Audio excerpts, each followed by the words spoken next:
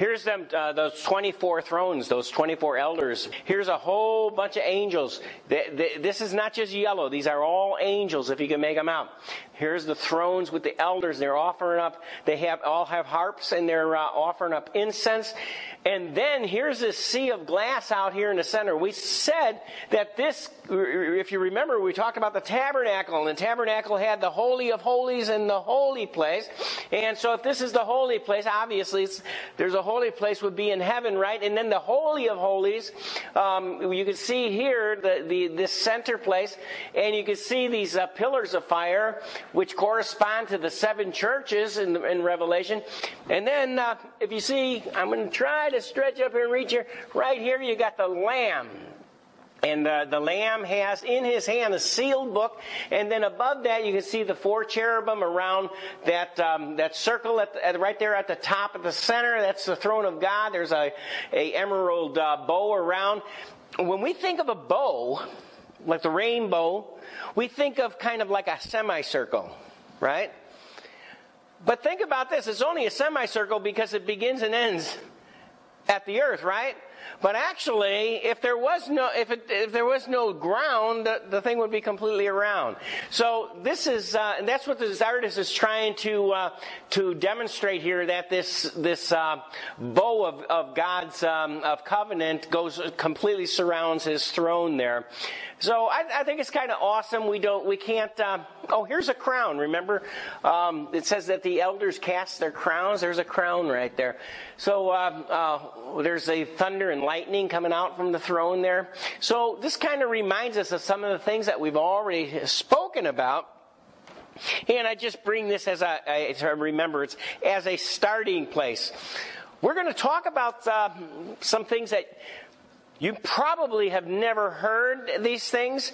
I think it's pretty awesome what we're going to speak about today. So we'll see how you like it. And you see here, we're reading in Revelation chapter 5, verse 1 through 7. It says, you can notice in the picture, in the right hand, I know it's the right hand because the thumb is on this side, okay? The right hand there's a right hand holding a scroll. Do you see it there in the picture? And it's handing the scroll off to another person's right hand. And it's Revelation chapter 5, 1 through 7 says this, and I saw in the right hand of him that sat on the throne a book written within and on the back side, sealed with 7 seals. And I saw a strong angel proclaiming with a loud voice, who is worthy to open the book and to loose the seals thereof? And no man in heaven nor in earth, neither under the earth, was able to open the book, neither to look thereon. And I wept much, because no man was found worthy to open and to read the book, neither to look thereon. And one of the elders saith unto me, weep not, behold, the Lion of the tribe of Judah, the root of David, has prevailed to open the book and to loose the 7 seals thereof.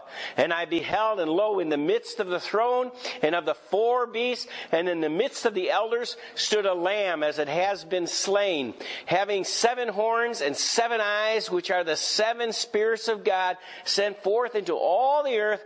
And he came and took the book out of the right hand of him that sat upon this throne. This is setting us up for actually the 6th chapter, because in the 6th chapter of Revelation is when Jesus, being the Lamb of God, the Lamb slain, is going to open up that scroll, and everything that happens from the opening up that scroll is like all of the rest of the book of Revelation. He takes the seals off, and all the judgments of God and all that prophetic truth, everything just begins happening and occurring. But first, there has to be someone that's able to open up that scroll. It's interesting that it's written on both sides, because what that tells us is that this book, they didn't normally write on the outside. The only times they did that was in 2 times. Number one, if it was a title deed of some property, or if it was a will, like a last will and testament. So This book has to be either, or symbolically has to represent either a last will and testament or a title deed to property, some sort of property, or both. Okay, so that's kind of a hint looking towards what this scroll looks like. We'll go more in depth on that next week. But I wanted to show you that the emphasis is upon this scroll and this book in his hand, the one who was on the throne. There's also another book mentioned in the scripture. In Zechariah chapter 5, verses 1 through 3, we read, "Then I turned and lifted up my eyes and looked, and behold, a flying roll." You can see the prophet Zechariah is shown this vision, and here's this flying roll going across the heavens, and he sees this. So what is this? Obviously, by the way, the word roll is actually the same word as scroll. It always refers to a roll or a scroll of a book. Books in that time were not like we think about, where we have copages.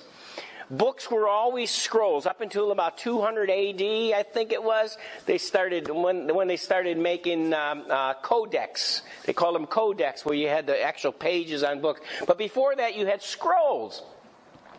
Anyway, so he saw this scroll, but this was this gigantic scroll flying across the heavens, and the scripture in verse 2 says, "And he said unto me, What seest thou? And I answered, I see a flying scroll, or a flying roll. The length thereof is 20 cubits, and the breadth thereof is 10 cubits. The only question I would have for God is, what is a cubit?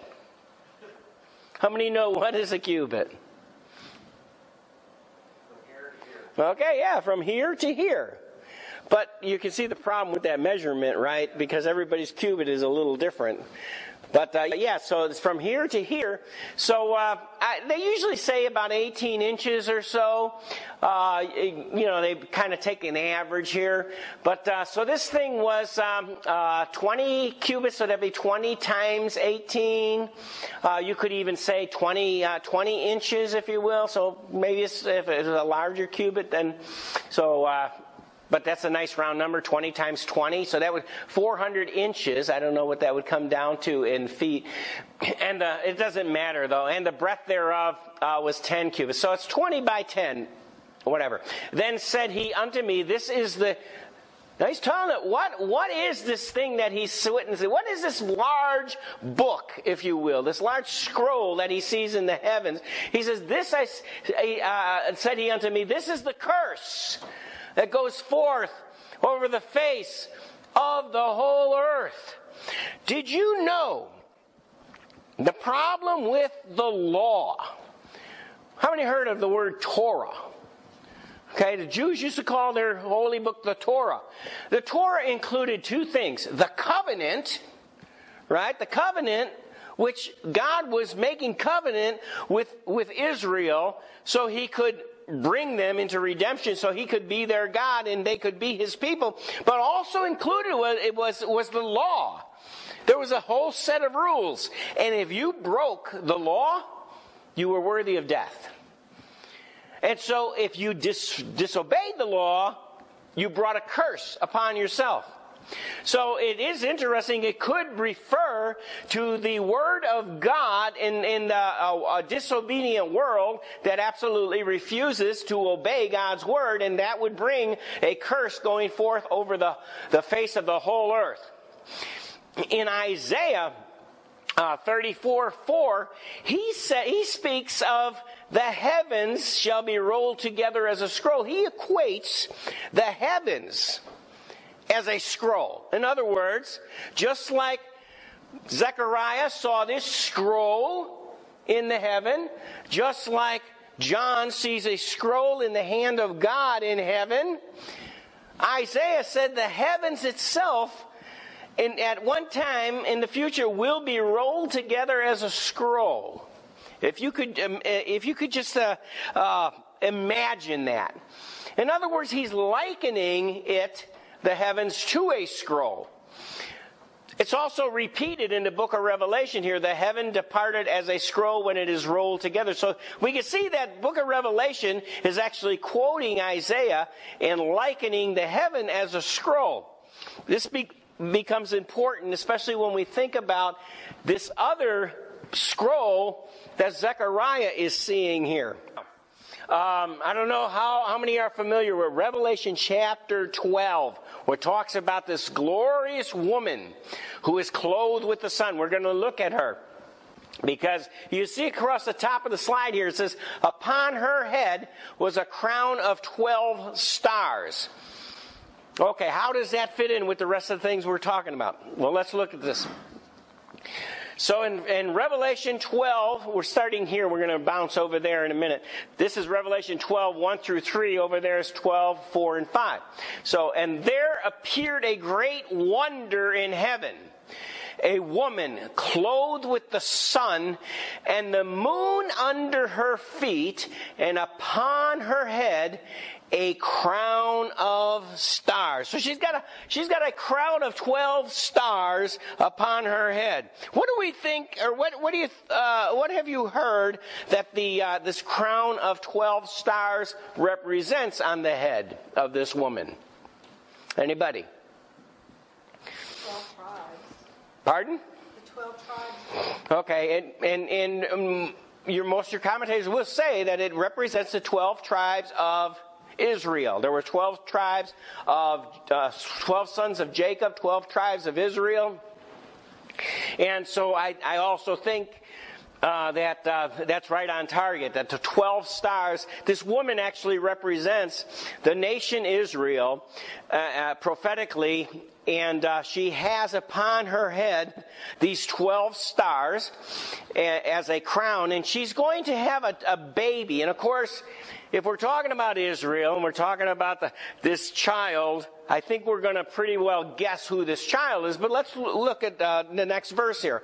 And she being with child, and if you can look up here, her belly's a little big. Some pictures, the belly's even bigger.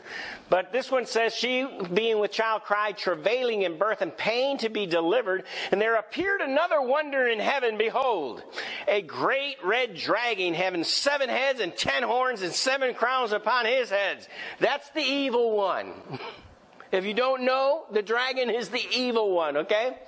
And his tail drew the third part of the stars of heaven and cast them to the earth. And the dragon stood before the woman, which was ready to be delivered for her, to devour her child as soon as it was born. And she brought forth a man-child who was to rule all nations with a rod of iron. And her child was caught up unto God and to his throne. Who do we think that child might represent?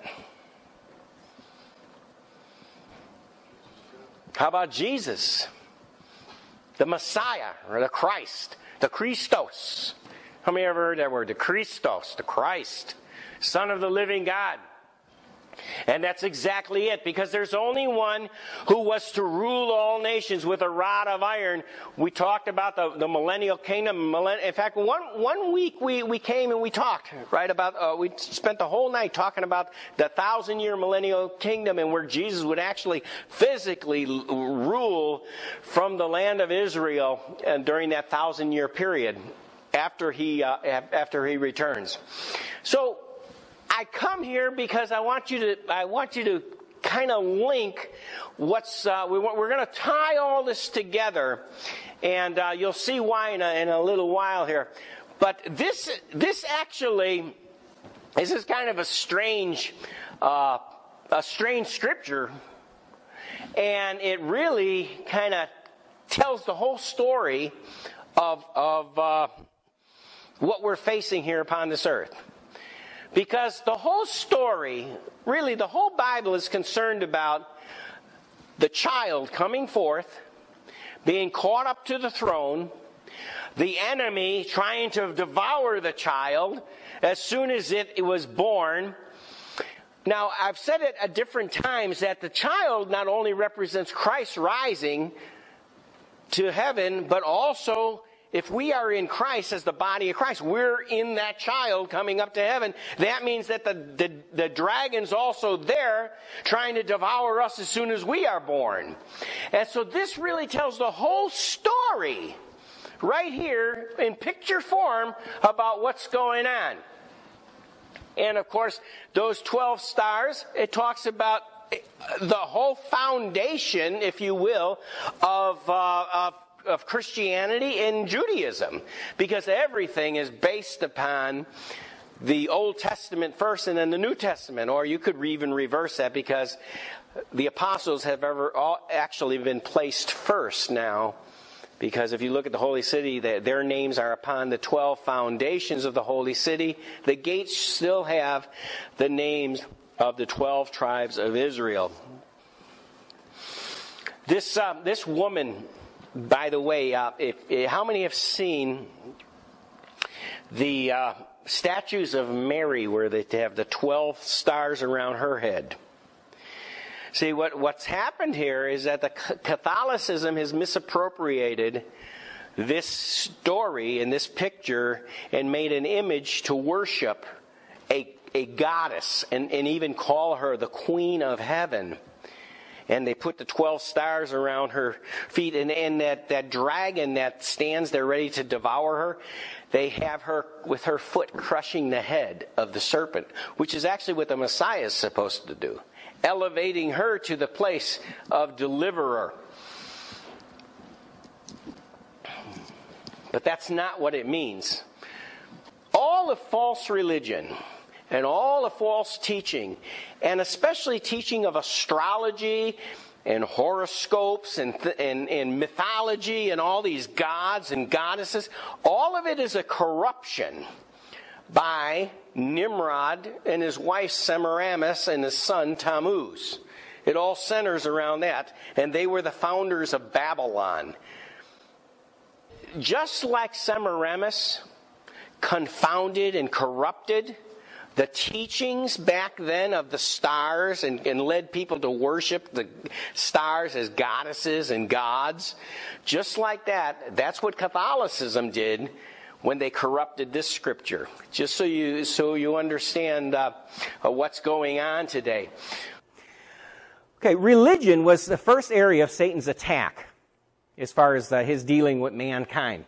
He sought to pull people away from God, and it pretty much starts out, and this is right after the flood. We're not talking about the time before the flood, but right after the flood, there's this guy that appears on the scene, Nimrod.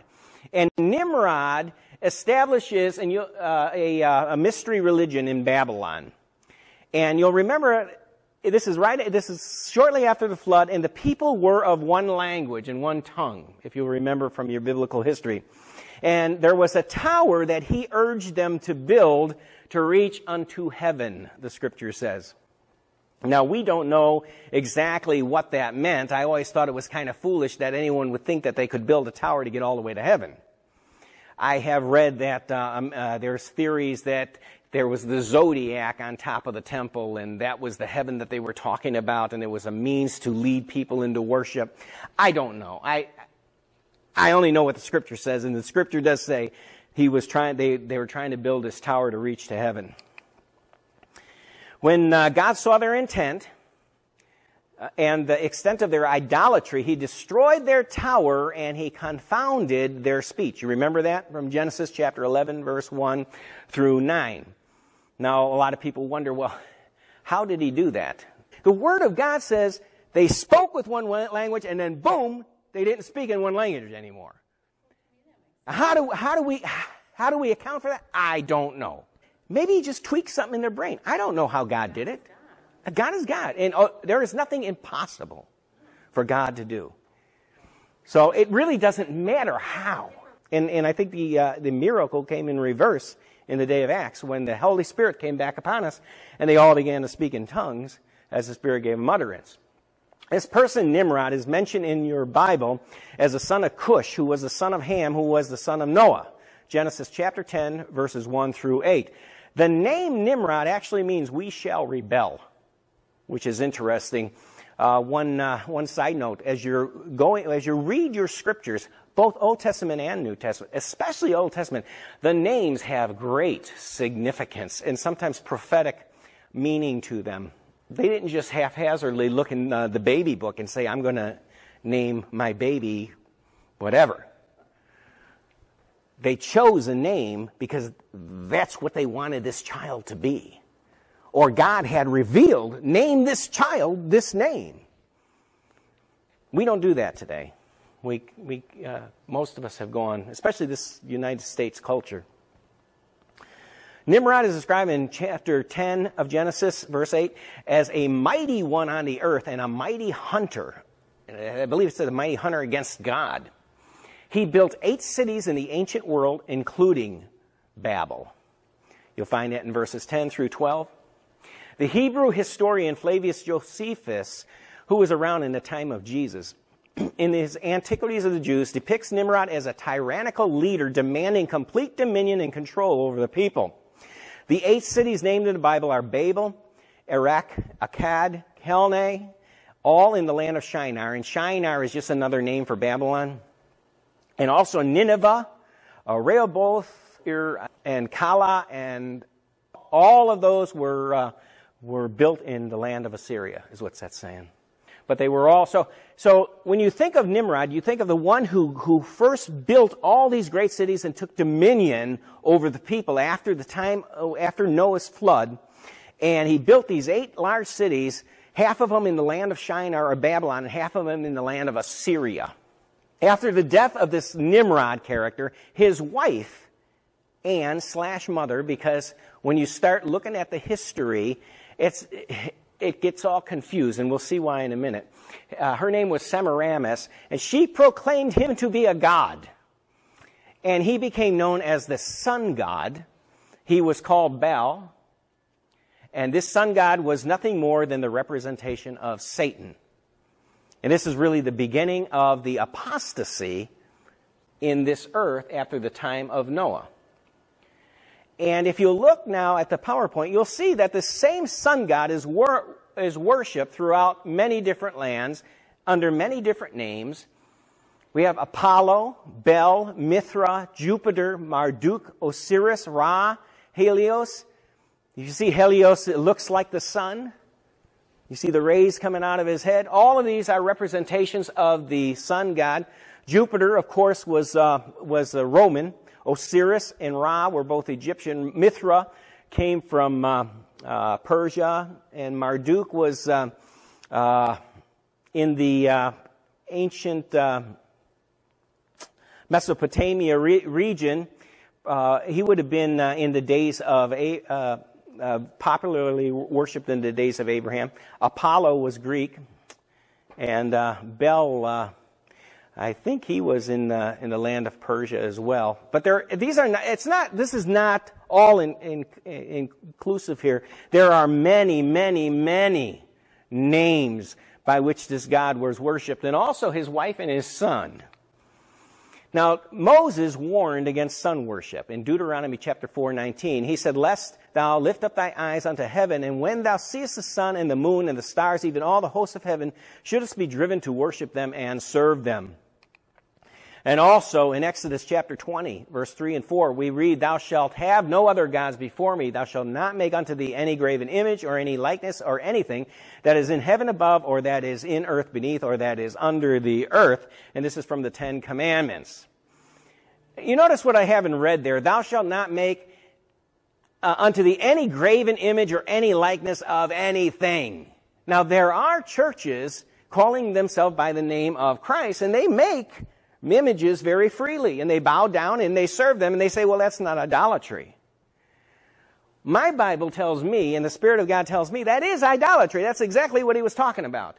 And some of the things that we'll see later on, if they wouldn't do this, they wouldn't be in the trouble that they're in following after these spirits that are misleading them. But they did not pay attention to the Scripture and the warning, just like Israel of old. Now back to this Nimrod. Nimrod was the husband. Semiramis was the wife. Nimrod started this false religion, which is later called and referred to in history as Babylonian mystery religion. He took as his personal emblem the symbol of the snake or serpent or dragon. Remember, they said that Nimrod was actually the sun god, and the sun god was actually a representation of Satan. When Nimrod eventually died, his religion continued on. His wife, the queen, Semiramis, saw to it, and she deified Nimrod, her dead husband, as the sun god of the sun and the father of all creation. Semiramis had a problem. The law of the land prevented a woman from ruling. She apparently wanted to continue as queen, so she came up with a plan. No woman may reign over, this is what the law said, no woman may reign over the sons of Asher. We only owe allegiance to a king. It is our privilege and our law. Well, Semiramis had to do something about that. According to 10 verse 11, Nimrod was the Ninus of Assyria. Now, it doesn't say Ninus, but we know from history that the one who built Assyria, who founded Assyria, was called in the Assyrian historical records by the name Ninus. He's none other than this same Nimrod. And these historical records also show that he was murdered by his wife, Semiramis.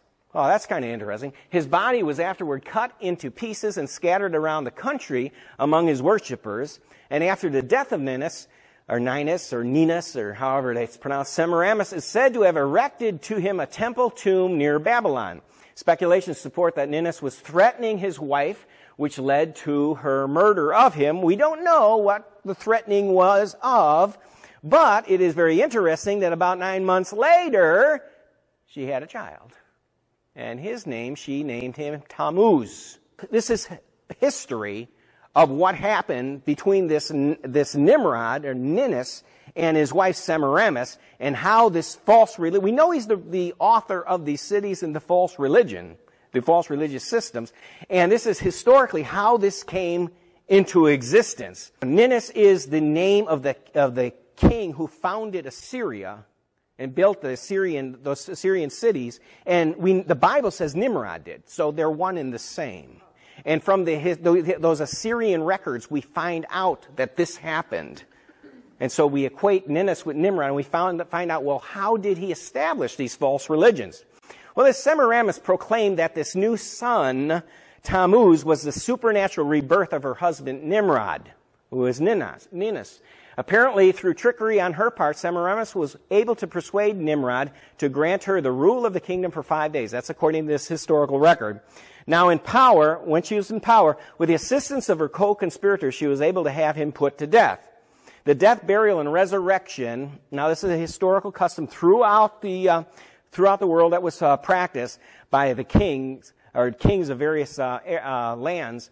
The death, burial, and resurrection was a predominant custom throughout many of the ancient nations, and it was likely that Nimrod thought he was going along with a scheme to pretend to die and be resurrected, not being aware of the conspiracy. What you'll find out when you study some of these ancient civilizations, they used to do this like once a year. The king would pretend to die. They would have this festival, and he would pretend to die, and then he would come out of a cave and proclaim that he had been resurrected from the dead. What this Semiramis did is she actually had him killed. Well, he couldn't come back from the dead. And then when she had this child, she said it was supernaturally her husband back from the dead. And that's why we saw earlier, said his wife / mother. Because she claimed that she was not only the wife of this husband that she claimed was God, but now her son was this God reincarnated back into her son. And that's where you get the doctrine of reincarnation, the beginning of the concept of reincarnation, where you die and you come back as a little child. And then you die and you come back as a little child. So all this began back in that time period. Crucifixion, historically, has been credited by many historians as having been devised in ancient Babylon and Assyria, and Semiramis is especially credited for inventing this form of execution. Now, its key word here is execution, because according to the history, she actually had her husband executed. Now, he fell for her scheme. And the conspirators were working with her. They actually put him to death. Well, once he was dead, of course, he wasn't a god, so he couldn't rise from the dead, so he couldn't do anything about it. And he had changed the law that she would be in charge. Remember, she had to have that law altered. So he altered it for 5 days so she could be in charge while they staged this phony execution or the death, burial, and resurrection. But he thought he was coming out and to assume his kingdom. Now, Semiramis had to convince the people that the death of Nimrod, her husband, was divinely inspired, that his death was to somehow be for the good of humanity and as a kind of atonement for sins. So this is the custom of the staged death, the burial, and resurrection has been recorded in various ancient kingdoms, and you can find it throughout history. Now, later when Semiramis, and remember, the whole point here is to find out how did all of these false religious systems come about. Later, when Semiramis, the adulterous woman, gave birth to her illegitimate son, she claimed that the son Tammuz, by name, was Nimrod reborn, which we just said. Now, it's very coincidental that Tammuz's birthday was December 25th on Christmas, what we call Christmas, and she claimed that her son was supernaturally conceived and that he was the promised seed promised by God, Genesis 3:15, which shows that they were aware of the teaching of Genesis 3:15 that God was going to send his divine son, his incarnated son, into the world to redeem mankind. They were aware of that all the way back in the days preceding Noah. And she knew that, and she claimed that this seed, this child, was that promised seed, and that he should be worshipped as the Son of God. Not only was this child worshipped then as this incarnated God come from a supernatural birth, and some say it was a virgin birth later on, but this mother was also worshipped and became worshipped more than the son. And they call this a mother-child cult. Now, you can see the parallels with Christianity, and you can see what Satan is trying to do here. For when the truth comes, people will question, well, isn't this the same thing that we had in Babylon, and in this mother and this child and this? And you can see how he's trying to bring this deception into the world. She became known as the goddess of the moon, fertility, the mother goddess and the queen of heaven. And this mother, child, father trio was also called the Trinity. Now, of course, they're what we would say is the false Trinity. And you'll remember Satan said, I will be like God. I will be like the Most High. One thing I discovered is that Satan, if you want to know how Satan operates, look in the Scripture and find out what God did. If you want to know what the Antichrist is going to do, find out what Jesus did.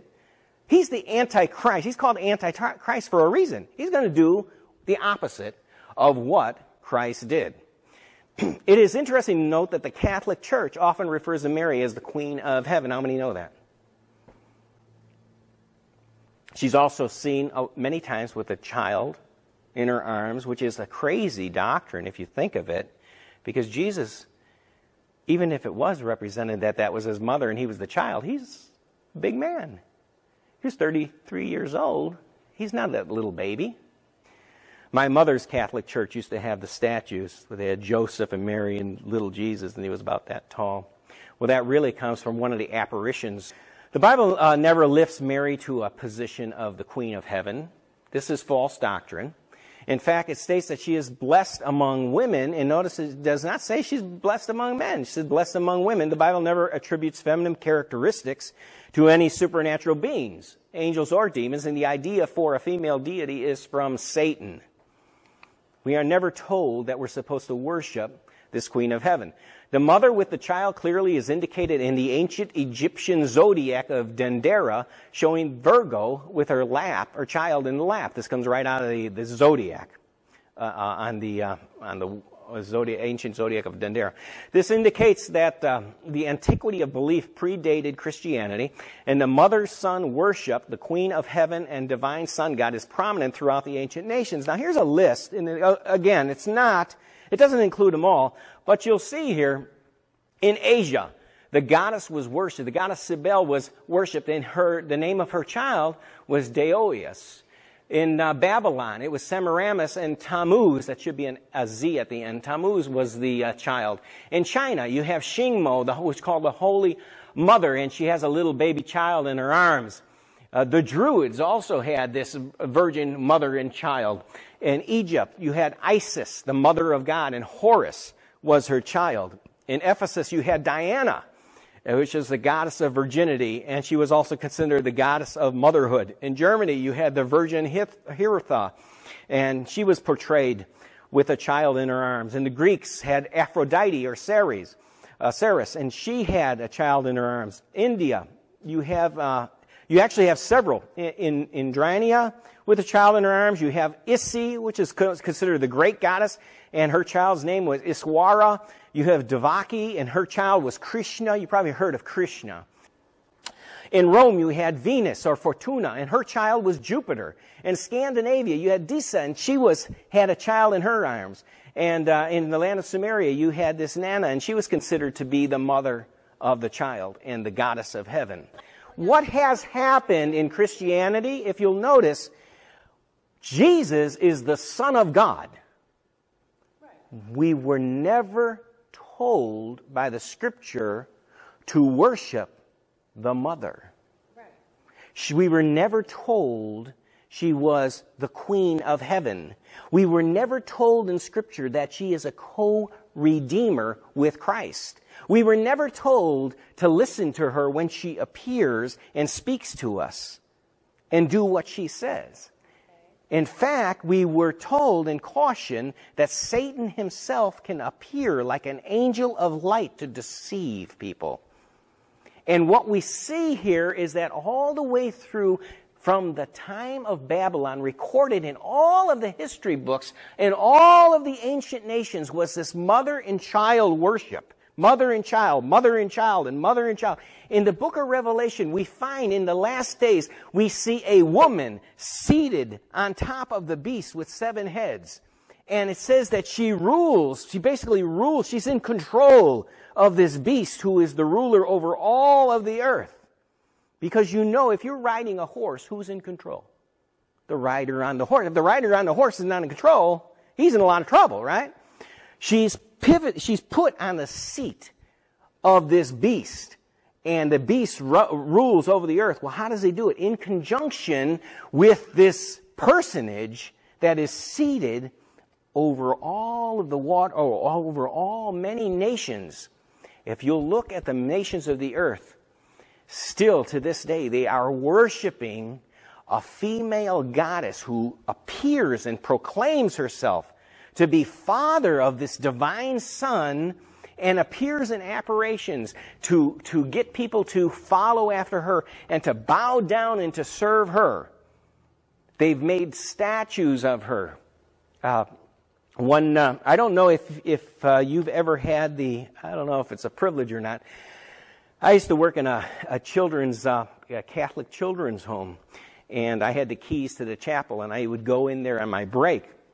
And I went in there, and I was, I don't know what it was, but I looked at the statue of Joseph, and there was a statue of Mary, and I was like, I couldn't understand, how do people get so hooked up into this? And I got down by Joseph, and I kind of went like this, and I was looking up, and I'm like, this is a block of wood.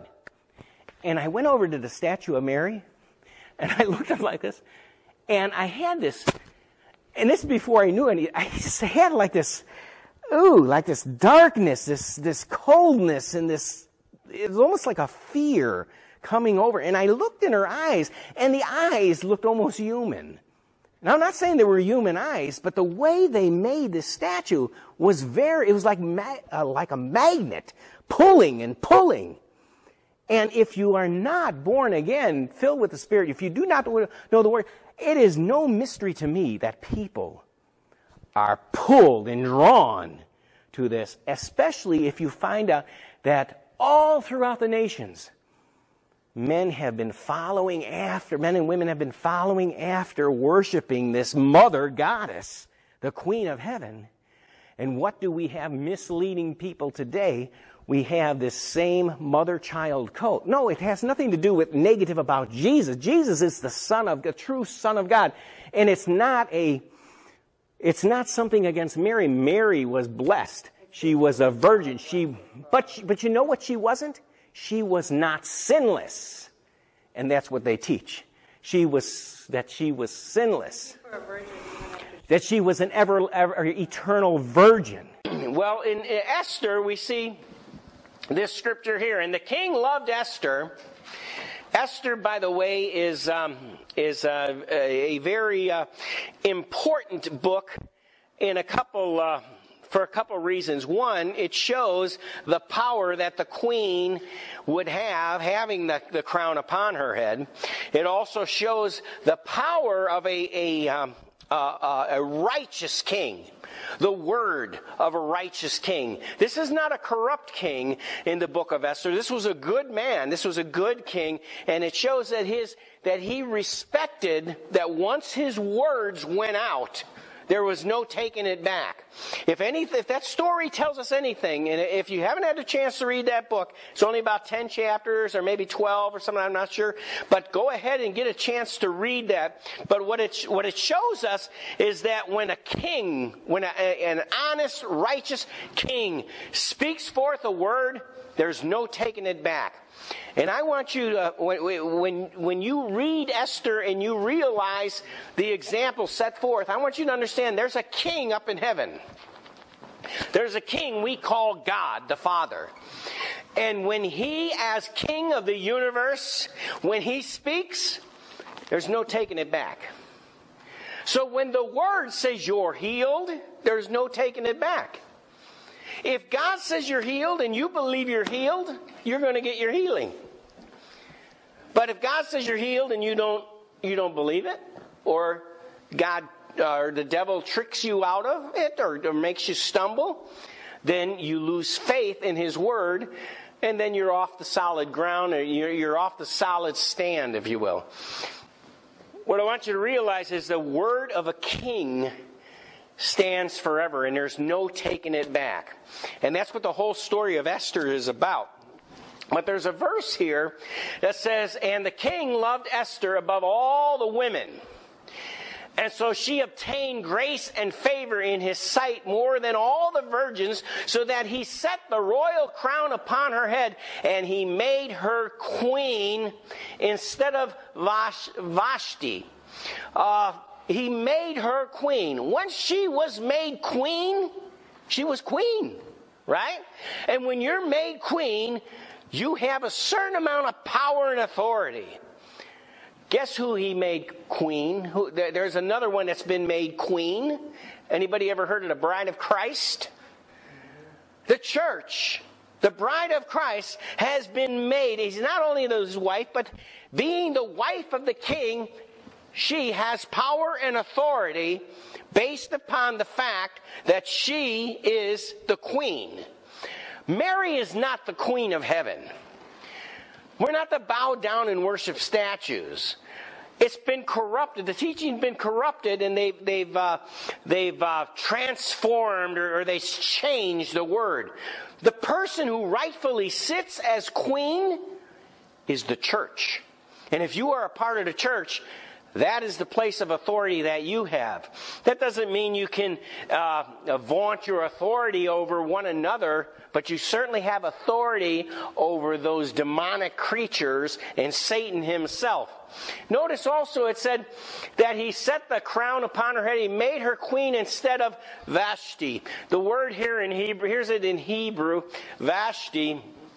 But I want you to see that Vashti, the literal meaning is beautiful. She's beautiful. We have a couple constellations. There's actually 48 constellations in the heavens. And what I'm going to do here is I'm going to show you that, remember I said that there's a couple references, one in the Old Testament, one in the New Testament, where it talks about the heavens being like a scroll. A scroll is like a book, right? Well, what kind of a book could it be? I also showed that there's a scroll coming out of his hand when he sits upon the throne and he hands the scroll to Jesus, and he has the authority to open up that sealed book, and it tells it's like the key to all the rest of the prophecy. Well, those are two facts. And then Zechariah, we showed that he saw this scroll, this great scroll, when he was looking up in heaven. He didn't tell us exactly what it was, but he said it was the curse going throughout the whole earth. We talked about that could be the Word of God. Another thing people have said was, it could be that it was symbolic of the gospel being preached by way of satellite and by way of the airwaves throughout the whole earth. And it could be, and that symbolically could be, but I think it goes further than that. You don't know enough about this yet, so I'm just going to. What I'm going to do here is, before I talk about this slide, I want to tell you what these 48 constellations actually represent. We know that Semiramis corrupted the truth as it was in the beginning. We know she brought in astrology. We know that she corrupted the heavens with her teaching of horoscopes. We know that she mixed in this idolatry in the worship of goddesses and gods who were not gods and goddesses at all. We know that the stars were never meant to bow down and serve. The stars, literally said in Genesis, the stars were for seasons and times. And actually, that word seasons is not even the same word as our seasons. Because how many seasons do we have? 4, right? Actually, it literally said to the Hebrew, it said the stars were put in place for the appointed times. And if you ask any Jew, that's in the Word. They will tell you there are 70 appointed times according to the Bible. You say, wow, that's a lot of appointed times. Well, yes. And one of those appointed times is the weekly Sabbath. So that's there's 52 weeks in a year, so there takes care of 52 of them right there, right? The rest of them are around those festivals that we talked about, those feast days that we talked about before. There's 2 constellations here that are out there in space, and this one here is some say I call it Cassiopeia, but I think that maybe the proper pronunciation is Cassiopeia. I've heard it both ways. I don't know. I'm just in the habit of saying Cassiopeia. That's the way I learned it. So if it's Cassiopeia, I mean the same thing. But the name, it's interesting. The name means the beautiful enthroned. We saw that from Esther's time that the queen that Esther replaced as queen, her name was Vashti, and Vashti meant beautiful, right? And here in this constellation, we actually have the meaning here is the queen of heaven. And she also happens to be the same one we'll see later that was bound in chains. Anybody ever heard of Andromeda? A constellation called Andromeda. It's a woman that's bound in chains, a prisoner. Well, this is the same woman who later sits upon the throne. Okay? But notice also there's a crown. Remember we started talking about a crown with 12 stars. Well, let me leap over here. If the 12 stars actually represent the 12 tribes of Israel, and we said that it's very well known that in Israel, the 12 sons of Jacob were actually they all had a standard where they were associated with one constellation. For instance, the tribe of Judah. Who knows what their sign was? The Lion of Judah. Well, we have a constellation out there called Leo, right? And the other 12 also had signs. Now, don't think that this has anything to do with astrology, or horoscopes, or worshiping planets, or worshiping false gods, or mythology. All of that is a corruption. But one thing Semiramis and Nimrod did not make up. They did not make up these signs. It is believed that the teaching and preaching of the meaning behind the heavens and the signs were originally from the prophet Enoch. Ever heard of the prophet Enoch? Enoch, before the time of the flood, was caught up to God, according to the Bible. Well, some of the, it doesn't say in the Bible, but some of the other literature that goes along with the tradition of Enoch says he was caught up, came back down, preached after he got the revelation, and he preached to the world. And then, on his birthday, he was caught back up to heaven. And he was, I think, 360 years of life. 360 years old, and then he was caught up. The interesting thing about Enoch is he was born on the feast of Pentecost, and he had his birthday on the feast of Pentecost, and so he also rose into heaven on the feast of Pentecost, which is kind of interesting because when was the church supposedly born? The feast of Pentecost, and the church is going to rise on Pentecost. So you could say he. Few people that rose that they can't really count for, Well, and we do know, we talked last week about the ones that rose with Christ, the first fruits, right? The book of Revelation makes very clear that this crown is in jeopardy. Remember, the crown upon the woman's head is the crown upon Christ, or the bride's head.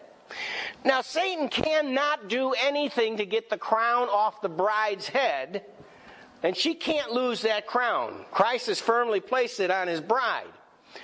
But what he can do, according to the scripture, look at this. Behold, I come quickly, hold that fast which thou hast, that no man take your crown. You can make a choice to allow Satan to get your crown. By giving in, by letting him trip you up, you can allow, by not repenting, you can allow yourself to lose your part of that crown, your part of that place. But the bride of Christ herself cannot lose her crown, obviously, because one day she will sit, according to this story in heaven, she will sit upon a throne. If you can imagine the 12 stars, we said the 12 stars represented the 12 tribes of Israel. Each one of the 12 tribes actually had one of the signs of the zodiac, or a standard of the zodiac that was associated with them. So if you can imagine that this crown is what was placed upon this woman's head. She's got 12 stars. And that what I'm about to propose is that when it talks about the scroll in heaven, the heaven being like a scroll, and it talks about Zechariah saw that scroll going across the heavens, this gigantic scroll. I believe he was referring to this. I believe what these anciently represented was the whole gospel of Jesus Christ, the whole story of Christ, and also the judgment. In Jude, Jude says that small epistle right before Revelation says that Enoch preached in his day before the flood of the coming of Jesus Christ and the judgment. But you don't have any record of it.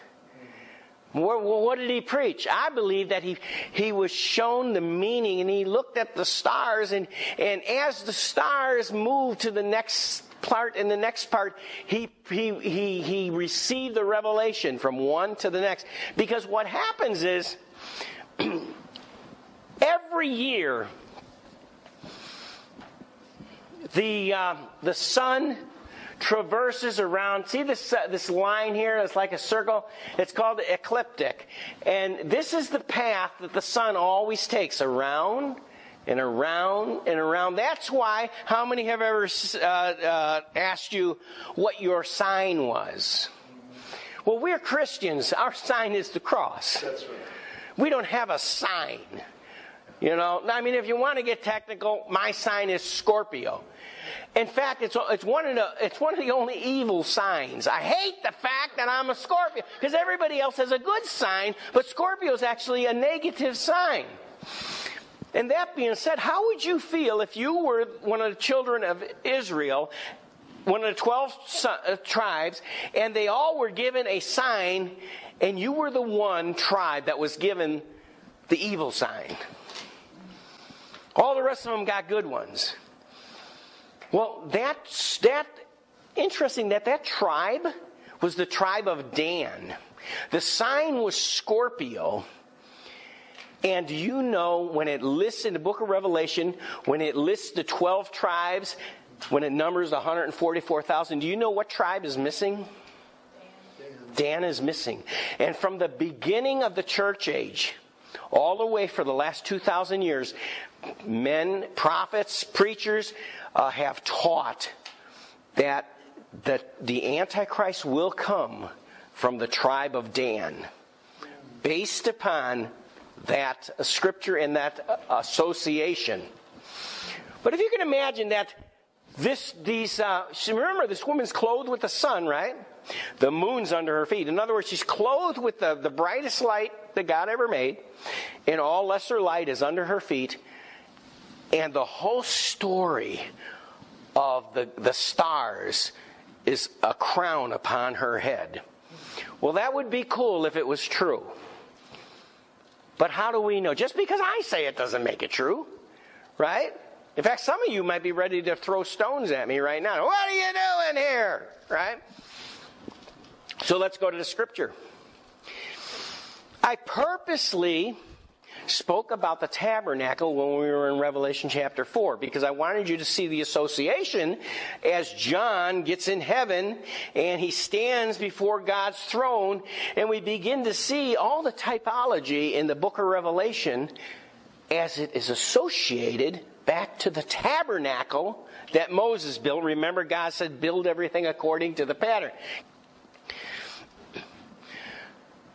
Psalm 19, verse 1 through 6 says this: the heavens declare the glory of God.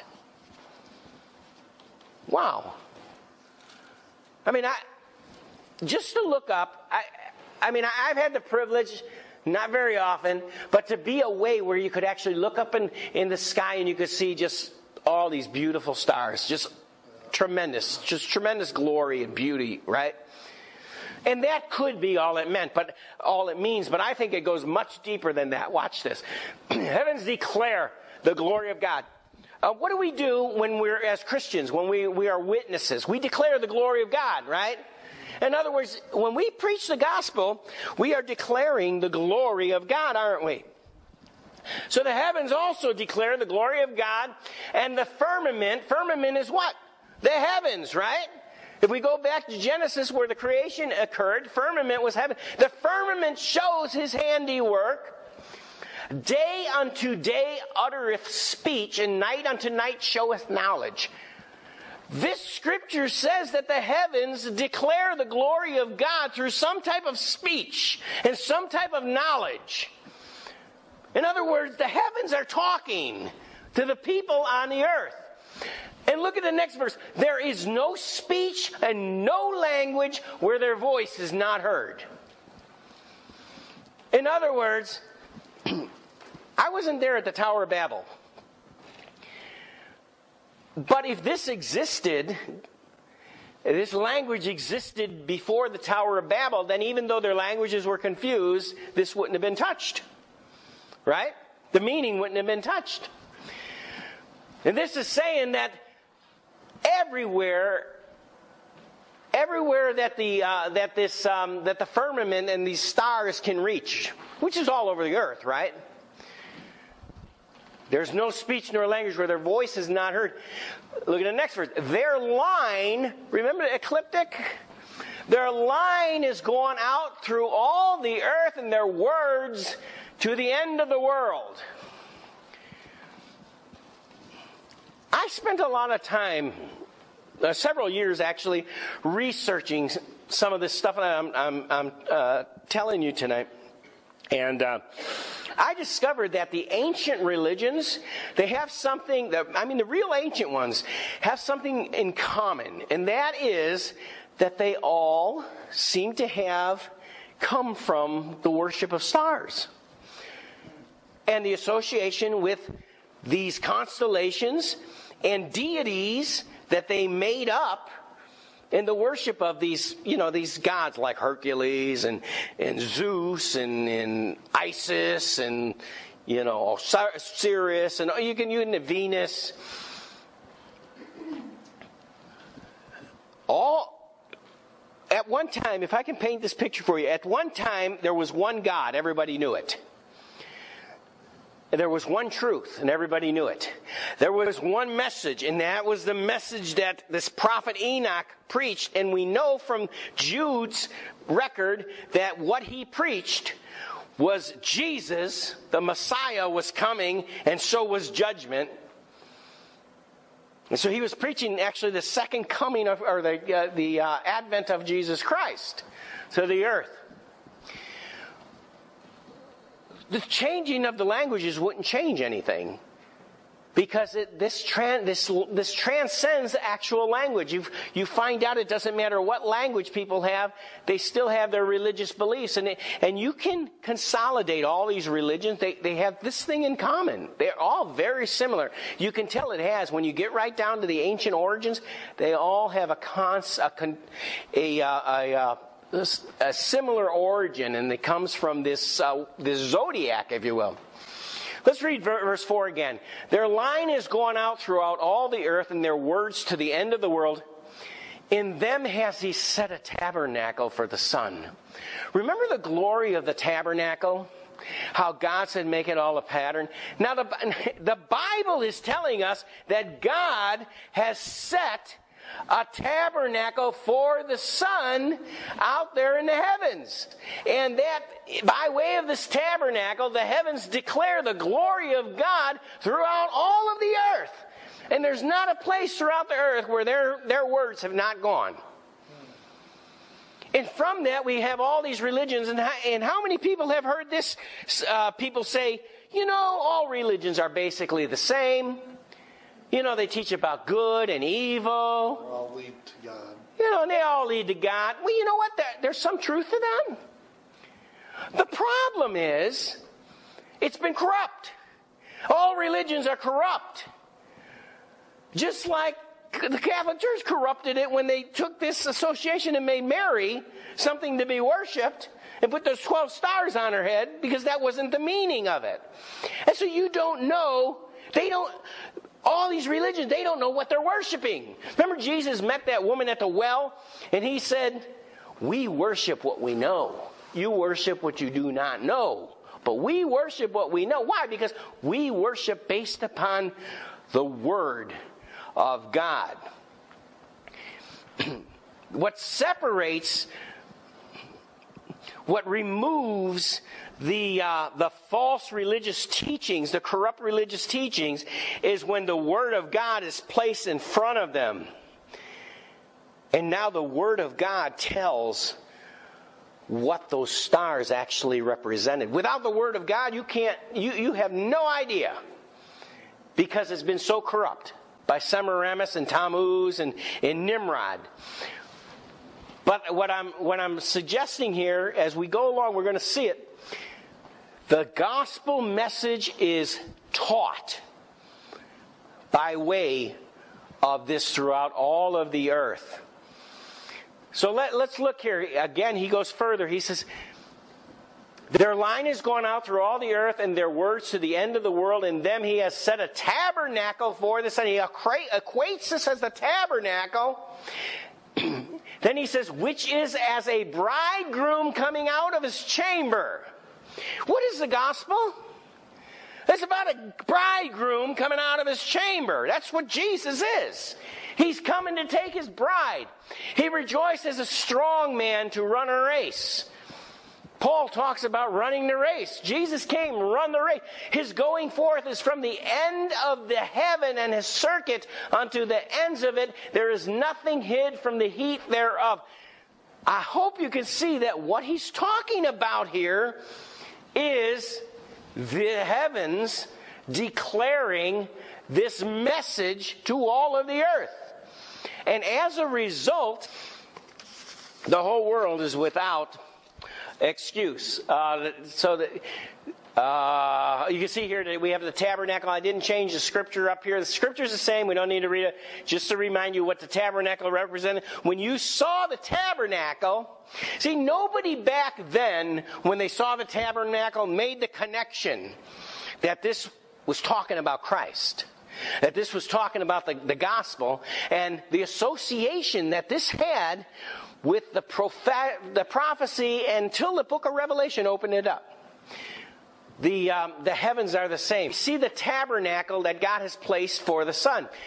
There are actually, now we're familiar with 12 signs, right? But there's actually 48 signs that tell the story.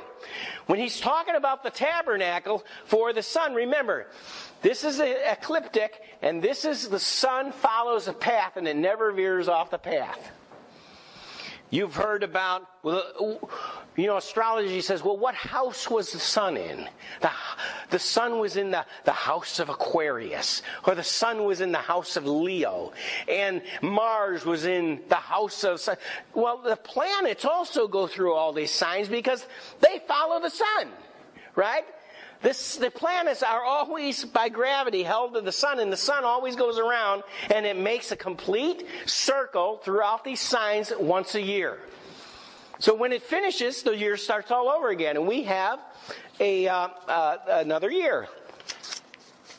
And the Bible actually says that the stars were put out there for the signs and the seasons. In the book of Romans, it says this, talking about the whole world, and it says, for the wrath of God is revealed from heaven against all ungodliness and unrighteousness of men who hold the truth in unrighteousness, or unrighteousness, because that which may be known of God is manifest in them, for God has showed it unto them. What that scripture is saying, you could disregard or discard the Bible. You could discard the teaching that Jesus came. You could discard the church. You could discard everything that we know to be the truth. And yet, the world would still be guilty before God. Because the scripture is saying, look at here, it's not good. Thank God we have all this revelation. We wouldn't know the truth if it wasn't for Christ. But look at this. Because that which may be known of God is manifest in them, for God has showed it unto them. And how's He showed it to them? He showed it to them through creation. The very creation tells us that God exists. And mankind is without excuse when he refuses to worship God because of all the evidence that God has shown him in creation. He goes further. He says, for the invisible things of him from the creation of the world are clearly seen, being understood by the things that are made, even his eternal power and Godhead, so they are without excuse. Some people say, well, what if they never heard the gospel? According to this book of Romans, they're without excuse already. Even if they never heard. The gospel tells them how to get saved. But they ought to already know that they are a dirty, rotten sinner. They already ought to know that. Besides that, God gave each one of us inside a conscience. That conscience actually will work and do its job unless you seared it. Unless you refuse to listen to it. And you finally gotten to the point where you can ignore it.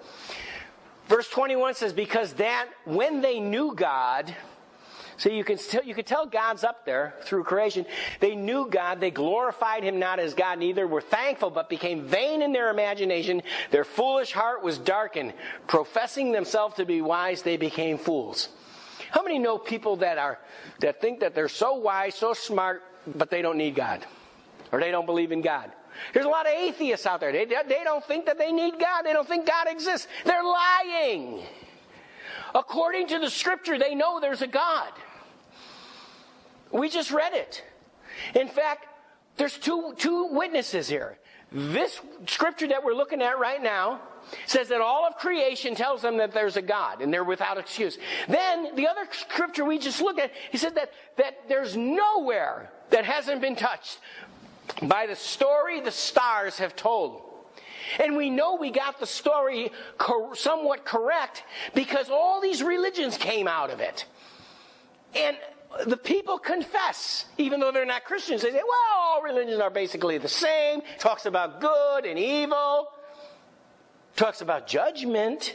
All these religions talk about judgment and sin and just dishonoring what is deity, right? And so they're without excuse. Whether they've heard the gospel or not, they're without excuse. This is actually taken from in Israel. On the floors of synagogues in Israel, these are engravings of the zodiac in the floors of the synagogues from ancient synagogues. I don't know what to make of it, but it was there. And I'm just bringing that to your... Now, we know that 12 tribes were associated with the signs. We know they didn't for the most part, they didn't worship false deities, but they did know what place there was, what sign, what standard they had. Did they ever date that? Any idea? How old is this? Yeah, I don't know what the date would be. And here, when we go to the next slide, we're going to see, you see this lidded here? We're going to be able to see that better. You see there, that's Virgo. Okay, so that one shows up pretty good, Virgo, when you magnify it. Now, we saw this picture when John came up to heaven. And I explained in a previous lesson, some of these parts. I explained that we had a menorah, just like we did in the tabernacle. We had the 7 fires there, right there before the throne. We talked about these 12 showbread. And we said that they represent those 24 elders across on either side on those thrones. The altar of incense from the tabernacle. We saw in another picture earlier how the priests got down and they were offering incense and prayers to God. We see up here another picture from the tabernacle, how it was this is glorious place of worship, and you can see on the back drape there how they had the 4 cherubim up there, which are the same as these 4 cherubim here. And then, of course, on the throne itself, we've placed the ark, because in the ark of the tabernacle, the ark represented the throne of God, right? So we talked all about that association. Okay, so now watch this. Let's look at this tabernacle of the heavens. Okay, you remember you got the lion, the ox, the man, and the eagle. Okay, just remember. Look at this. At the 4 corners of the zodiac, you have the lion of Judah. You see him up here. Okay, you see the lion? You have the ox, which is Taurus the bull up there. You have Reuben, who is the man, who is Aquarius. And you have the tribe of Dan, which is Aquila, the eagle. But really, his sign was, remember, his sign was the evil sign? Dan hated his sign so much that he changed the sign to an eagle with the serpent in his mouth, and then eventually came to just think of it as the eagle. Because he didn't want to be associated with that sign. But yet, God still associated him with that sign, because he's left out at 144,000, isn't he? He's an evil sign. I want to show you some connections here. You'll see Reuben, for instance, representing Aquarius. We see a scripture here from Genesis 49, 2-4. Gather yourself together and hear ye, sons of Jacob. Hearken unto Israel your father. Reuben, thou art my firstborn, my might, and the beginning of my strength, the excellency, dignity, and the excellency of power. Unstable as water. Many believe that in fact, in this scripture in Genesis 49, Jacob is blessing all 12 of his sons. And he is obviously connecting them with these signs. So Reuben was connected with Aquarius. Let's go to the next slide. The lion, let's look at this. Judah. Genesis 49, 8 through 9. Judah, thou art he whom thy brethren shall praise. Thy hand shall be in the neck of thy enemies. Thy father's children shall bow down before thee. Judah is a lion's whelp. From thy prey, my son, thou art gone up. He stooped down. He couched as a lion, as an old lion. Who shall rouse him up? You see the connection there? Okay, the bull represented Joseph. And Joseph had two sons, remember, Ephraim and Manasseh. So both horns were considered one son of Joseph. Watch this. His glory is like the firstling of a bullock.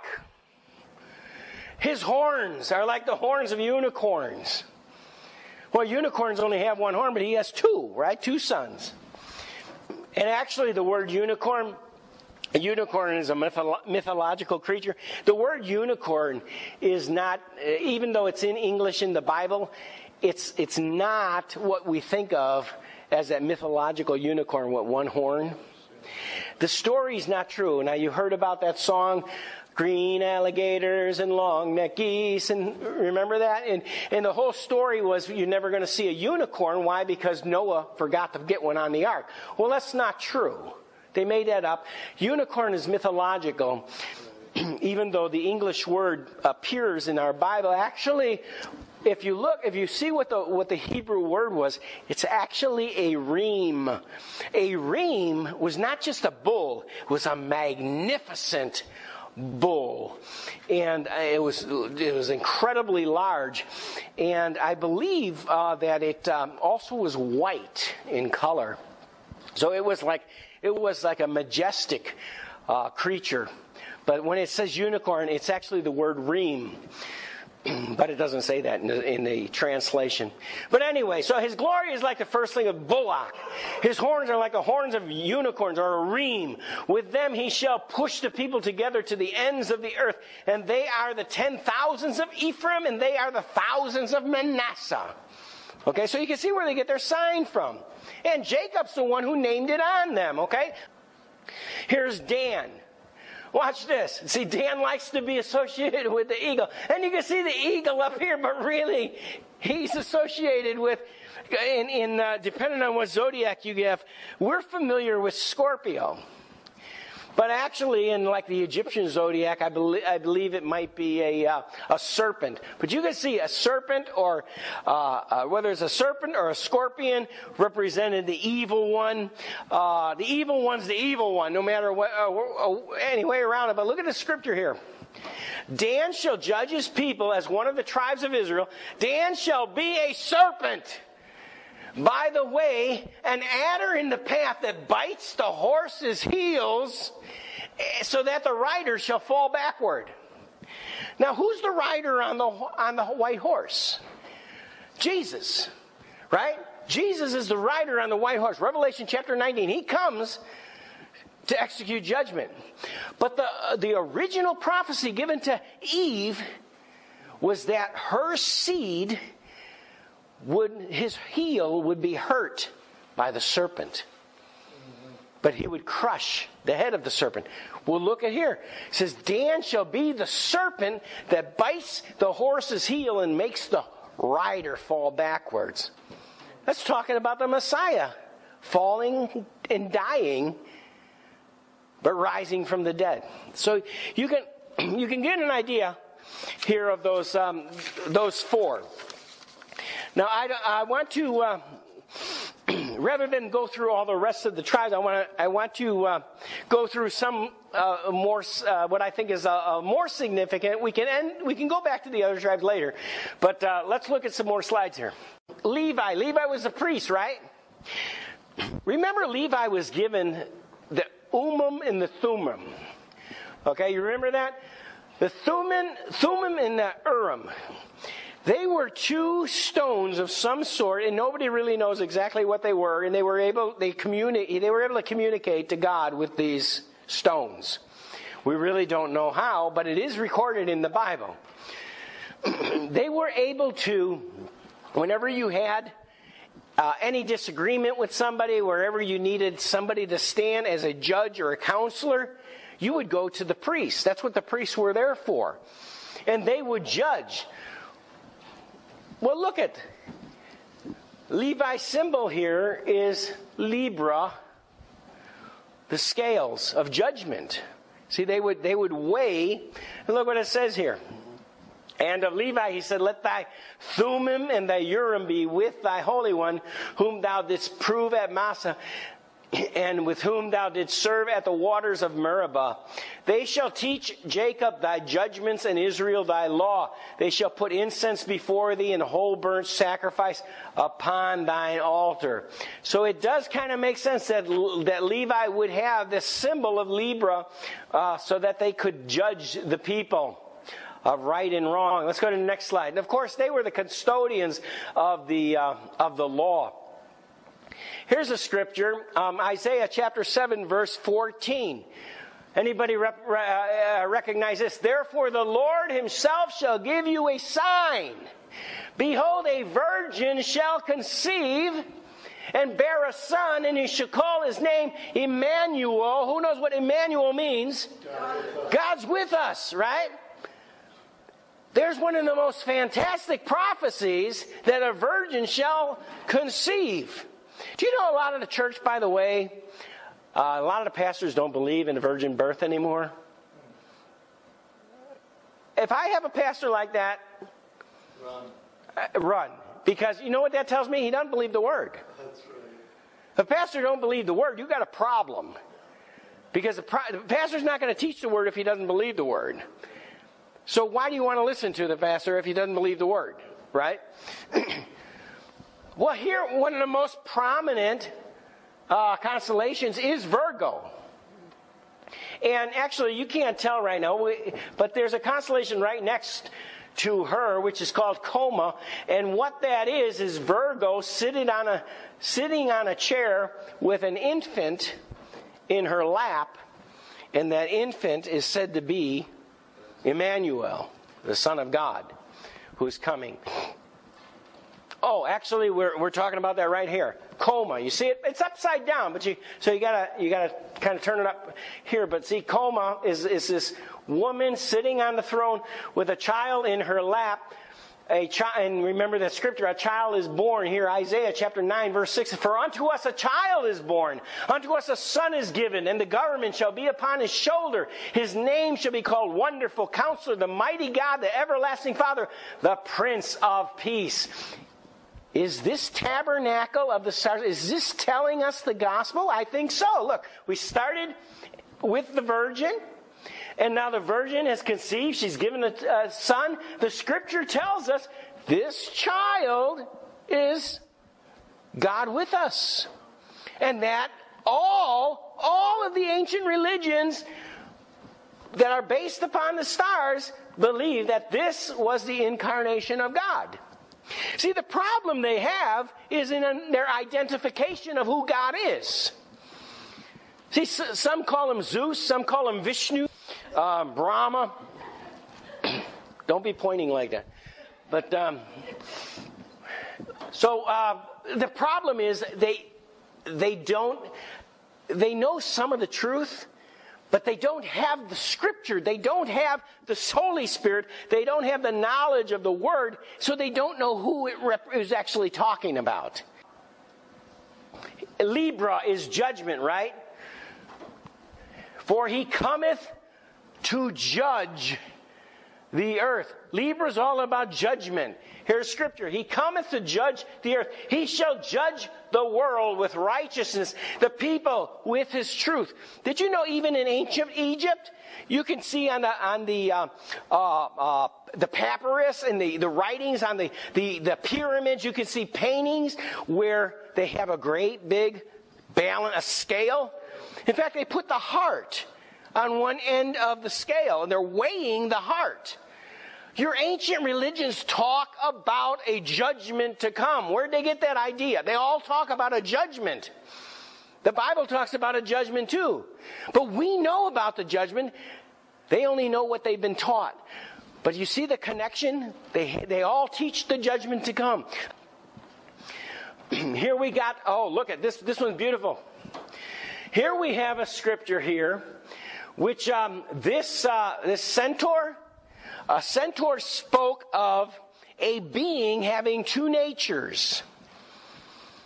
He had a nature of a, what was it? It could have been a horse, I don't know, and a man. If you've ever looked into mythology or anything. But I'll tell you, a centaur is not so far off if you read Revelation chapter 9 and you find out that the locusts that come out of the bottomless pit actually are centaurs, if you read that very carefully. There was a time where, before the days of Noah, that the fallen angels were playing around with genetics, and they produced all these giants upon the earth. And we don't have to really get into that much, but we don't know what kind of creatures were on the earth at that time. Some have even suggested that it's very interesting that the word dinosaur comes from the word terrible lizard. You speak about dinosaurs and you see all these great big creatures, giants, right? Why were they here? Why aren't they here anymore? They might have been a result of reptilians genetically playing with the genetics, I don't know. But anyway, this represents, the sign has represented two natures, and the Messiah had two natures, right? The Bible teaches us Messiah would have two natures, but look at right under this person, there's a constellation called Crux. And that is a cross. And this represents the sacrifice. You see how the spear is going into the victim, which is called lepus. It actually, the Greeks changed it to a wolf, but it was actually supposed to be a lamb.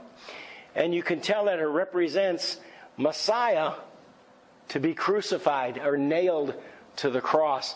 And we have this scripture here. But this man, after he had offered one sacrifice for sins forever, sat down on the right hand of God. So what have we talked about so far?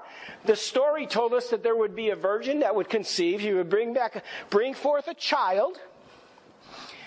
And that child would be God with us, an incarnate God. There would be a scale, and the dead, and everyone would be judged. There would be right next to the scale. What is the other judgment? Right next to the scale here is the sacrifice, who is on a tree or on a cross. Isn't that interesting? In the Egyptian zodiac, the scale is more like a balance, and on the middle of the balance sits a person. And the person is the same identical person that was in the lap of Virgo, sitting on the scales. In other words, he was the one who was judged for mankind. Scorpio is the accuser of the brethren. Revelation chapter 12:10. For the accuser of the brethren is cast down, which accuse them before our God day and night. In this scripture, comes from Revelation 12:10. Of course, that's talking about the dragon, right? The accuser of the brethren, who's cast down. So you can see that that's an evil sign, and it represents Satan himself.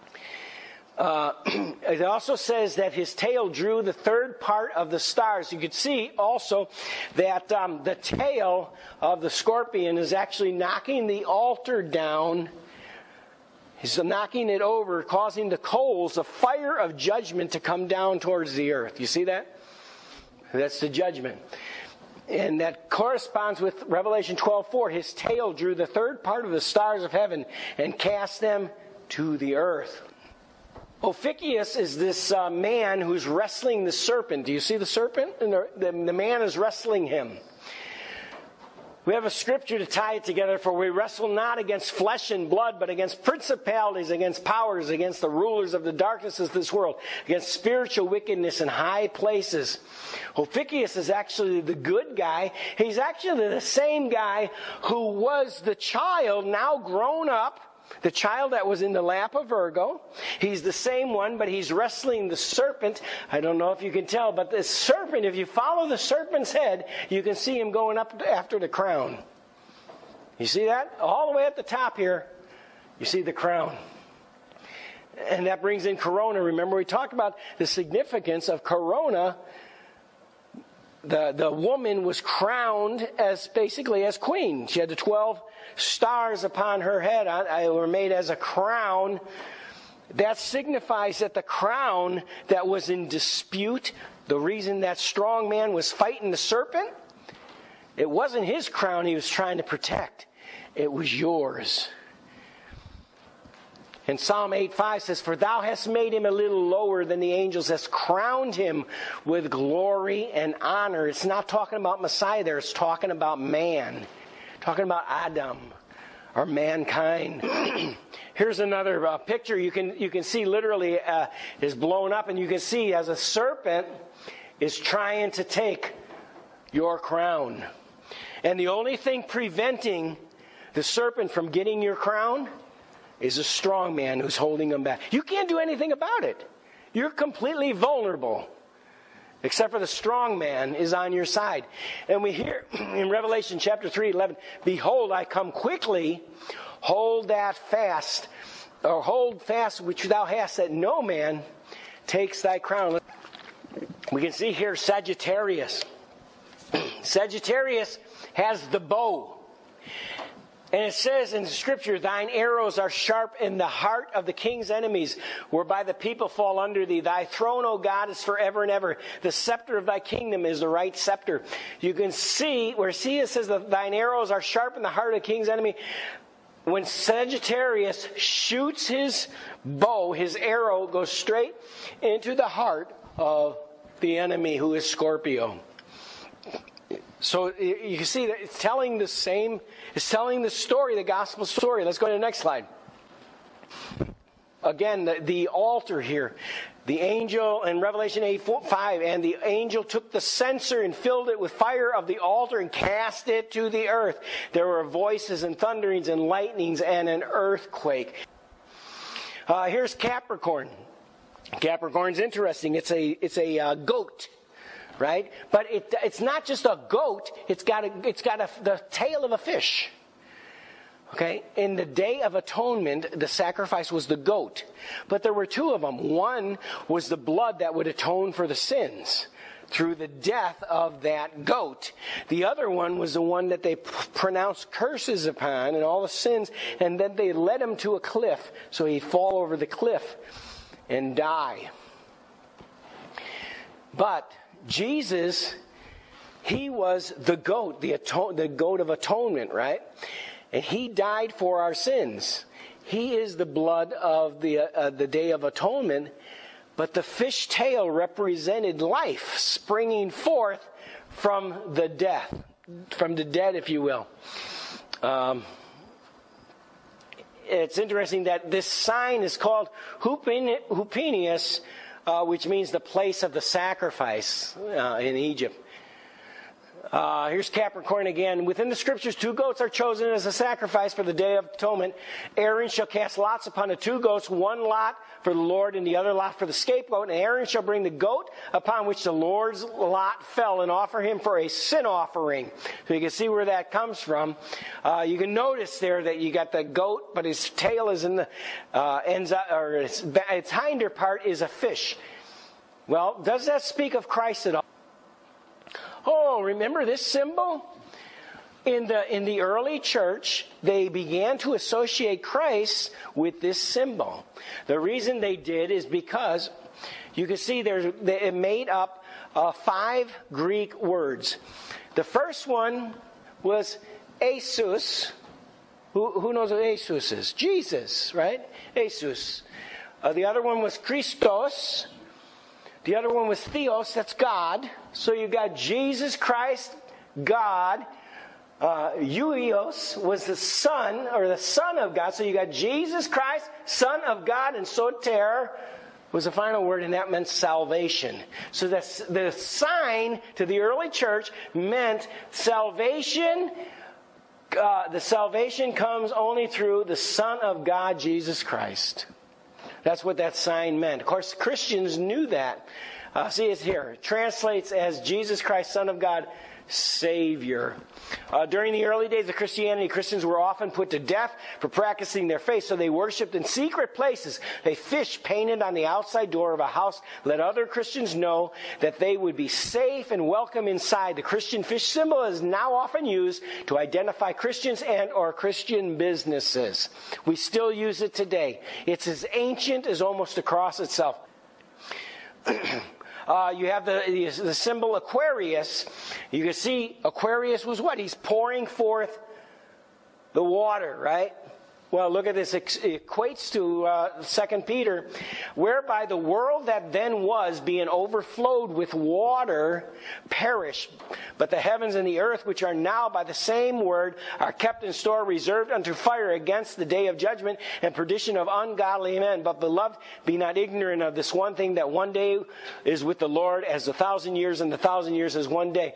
The important part here is the water coming out of Aquarius here represents that the world back then, in the time of Noah, perished by the flooding.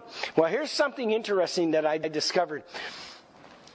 The book of Genesis doesn't just talk about one flood. It actually talks about two floods. See, we had the flood of Noah, but in the beginning, God created the heavens and the earth was without form and void. Darkness was upon the face of the deep. And did you know the whole earth was covered in water? And I don't have time to get into it tonight, but if we had time, I could show you where, if you put some of the prophecies together, you'll find out that the first earth was created perfect. And that's where Satan led his rebellion. There was when judgment came, Satan was destroyed, his kingdom was destroyed, and the earth perished. But nobody survived. Then God he said, let there be light. And another earth came, and that's when Adam came into the picture. And then eventually you had Noah, and that earth was destroyed. Now this constellation only speaks about one flood. There's one urn. But in the Egyptian zodiac, which is actually older, Aquarius is standing there. It's unbelievable. He's got two urns, and there's two floods coming. And when I saw that, I was like, oh my, it was like, how would anybody know? Most preachers don't know what I'm talking about. And here, it was there from the beginning. Let's go to the next slide. We're still in Peter. And he spared not the old world, but saved Noah, the eighth person, a preacher of righteousness, bringing in the flood upon the world of the ungodly. Look at this. Anciently, this fish represented the incarnation of God, who warns man of the flood and instruction to the building of the ship to escape the floods of destruction. The two fish to follow, Pisces, are said to be the offspring of this Pisces australis. This fish, this big fish that is a receiver of the waters of Aquarius, this actually anciently represented Noah and the 8 people that were saved through the flood. So if you go and you study the history, you'll find out that did represent Noah and those 8 people who came through the flood. And of course the other fish would represent their offspring. Here's Pisces, the other 2 fish right here. These are the offspring of that other fish. And we have a scripture here. The angel which redeemed me from all evil, bless the lads, and let my name be named on them. The name of my fathers, Abraham and Isaac, let them grow into a multitude in the midst of the earth, that they may grow. And then here's another translation of the same verse. Notice here, this is Geneva Bible. It was translated like this. Instead of the multitude, it says that they may grow as fish into a multitude in the midst of the earth. Fish were always a sign of being fruitful and multiply. Be fruitful and multiply. How many have ever had like an aquarium of guppies? If you get a male and female guppies, pretty soon you got a bunch of guppies.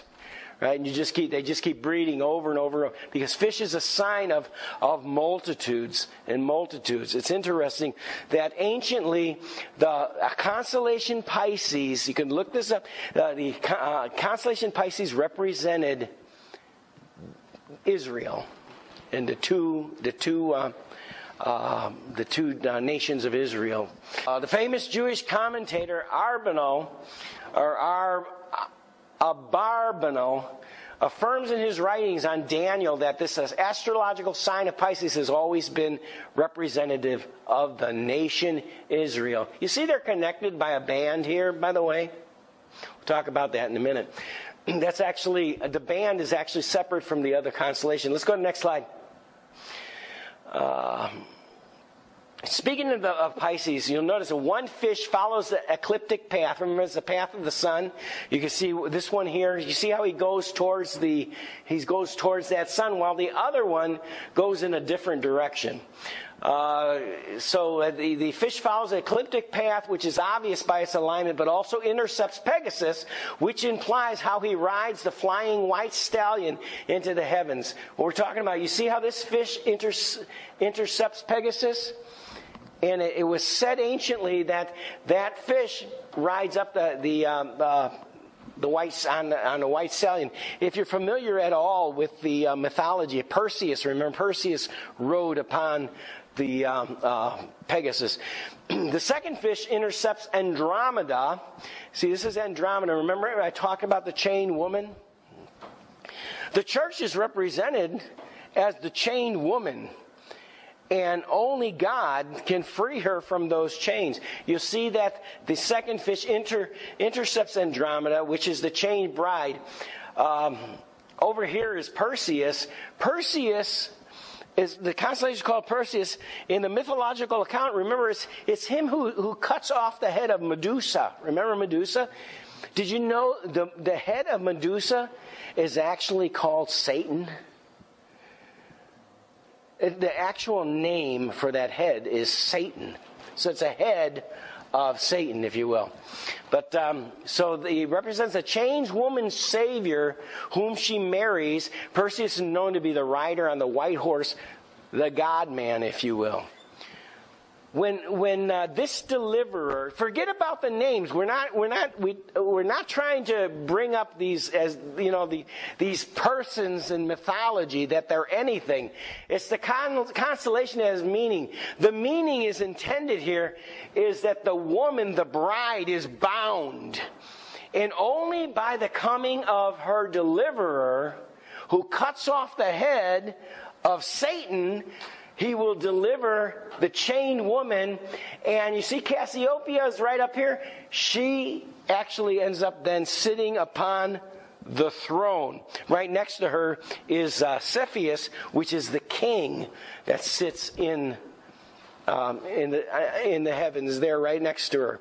And she sits on his side there, on another throne. Let's go to the next slide. The band... This band here that connects the two fish is said to be the eternal covenant between the binding of them together. But the band is also binds them to something else. It binds them to this constellation here. Well, let's see here. The band also represents the chain that binds the two to the monster who rises out of the sea. Revelation chapter 13, you know what you have? You have this monster rising up out of the sea. Also, his paws, if you will, are on another constellation, which is water, represents a river of water. So he's coming out of the sea. Here's the scripture. And I stood upon the sand of the sea, and I saw a beast rise up out of the sea, having 7 heads and 10 horns. Upon his head 10 horns, and upon his heads the name of blasphemy. This beast, even though it's drawn like this, in many places it was anciently thought of having as a beast having 7 heads. If anything, you can see that a lot of this typology, a lot of these pictures are in the book of Revelation as symbols, aren't they?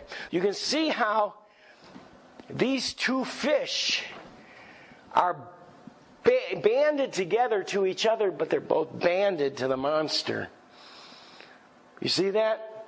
In the tribulation period, the nation Israel will be in covenant, will be found in covenant with the Antichrist.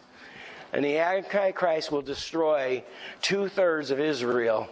As a result, when he breaks that covenant during the middle of the tribulation, he comes in there, he's going to kill 2/3 of them. Okay, so what we have here is starting at Virgo. I'll just show you what it looks like here. Here's Virgo in the center. Let's go to the next slide. Okay, so Virgo is the promised seed of the woman. The constellations tell a story. There's 12 major signs, and each sign has 3 deacon signs associated with them. 3 plus 1 makes 4, and so each one of those forms a little book or story. So let's look at these signs together. The Virgo has her deacons. Let's see what they are. You see Coma, the Coma with the child in her lap. That's one of her deacons. So the Virgin has a child, and that you see the child sitting in her lap. And we talked about him before, the despised sin offering. And here you have Boots. He's a man with a sickle in his hand. Do you remember in the Revelation there's a man sitting on a cloud with a sickle in his hand to reap? But this man who comes out is said to be the same child that was in her lap. And you can't tell right now, but this little loop here, that's that dragon that's going for the crown. Or that serpent. He's coming after that serpent with a sickle in his hand. That's supposed to represent Messiah, according to the story in the heavens. And in the name Boots actually means the coming one. By the way, incidentally, I'm giving you like a real short synopsis of this. I could actually teach on this for 20 weeks. The names of the stars are absolutely incredible. They all speak of the things I'm talking into much more depth, but I'm not going to get into all that depth because we want to move on to get through Revelation before the rapture happens. And then, so the next slide, right after Virgo, comes Libra. We talked a little bit about Libra. That's the balances. Libra is balanced. Means the meaning of the sign is balanced by the price which covers. Remember, I talked about the child being that price which actually covered. The next one, deacon associated with the scales, is the crown. You got the judgment, then the next deacon is the crown. Oh, here you see Boots now? You see how he's coming to protect the crown against the serpent? Over here is the man is wrestling with the serpent trying to get the crown. Over here he's attacking the serpent trying to get the crown. So he's coming from both ends. But it's the same person really, according to the story.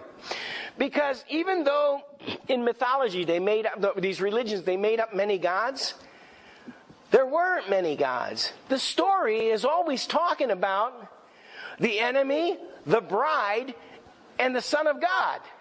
That's what the whole pageant of this, the whole story is talking about. In the tabernacle of the Son, if you will. Let's go to the next slide. The next one was Lupus, the victim or the victim slain. Remember I said here it looks like a wolf, but it was originally a lamb. Again, you don't see it, but when he's speared, there's actually an altar over here, which this individual is taking the sacrifice and laying it on the altar. You'll probably see it in another picture that'll come up. But and of course, the last deacon was actually this cross. We already talked about it. Next slide. Oh, okay, so now you have the Redeemer's conflict, which is Scorpio. We said that this represented the enemy, right? You notice also, by the way, the stinger. You see where the stinger is going to hit? You see the stinger is going to hit his heel? The name of the star actually talks about that wounding in the heel. And also, his other foot is crushing the heart. The scorpion's heart is right here. And he's crushing the life out of the Messiah is crushing the life out of the scorpion. Let's go to the next slide. And you can see that Ophiuchus and Serpens both of those constellations are deacons of Scorpio, which help tell the whole story of the struggle with the enemy. And then the last deacon is Hercules. Now, I'm sure we all heard about Hercules and the stories that have been on TV and movies and mythology and that. How many have heard of the 12 labors of Hercules from mythology? If you've ever taken a mythology class or something, or you might have seen a movie, the 12 labors of Hercules. Did you know? You probably didn't, but I'm going to tell you. I looked into that. The 12 labors of Hercules actually are, they're almost like parables, and each labor talks about one of the things that Jesus accomplished in the Gospels. It's just amazing. But of course, we won't see it here.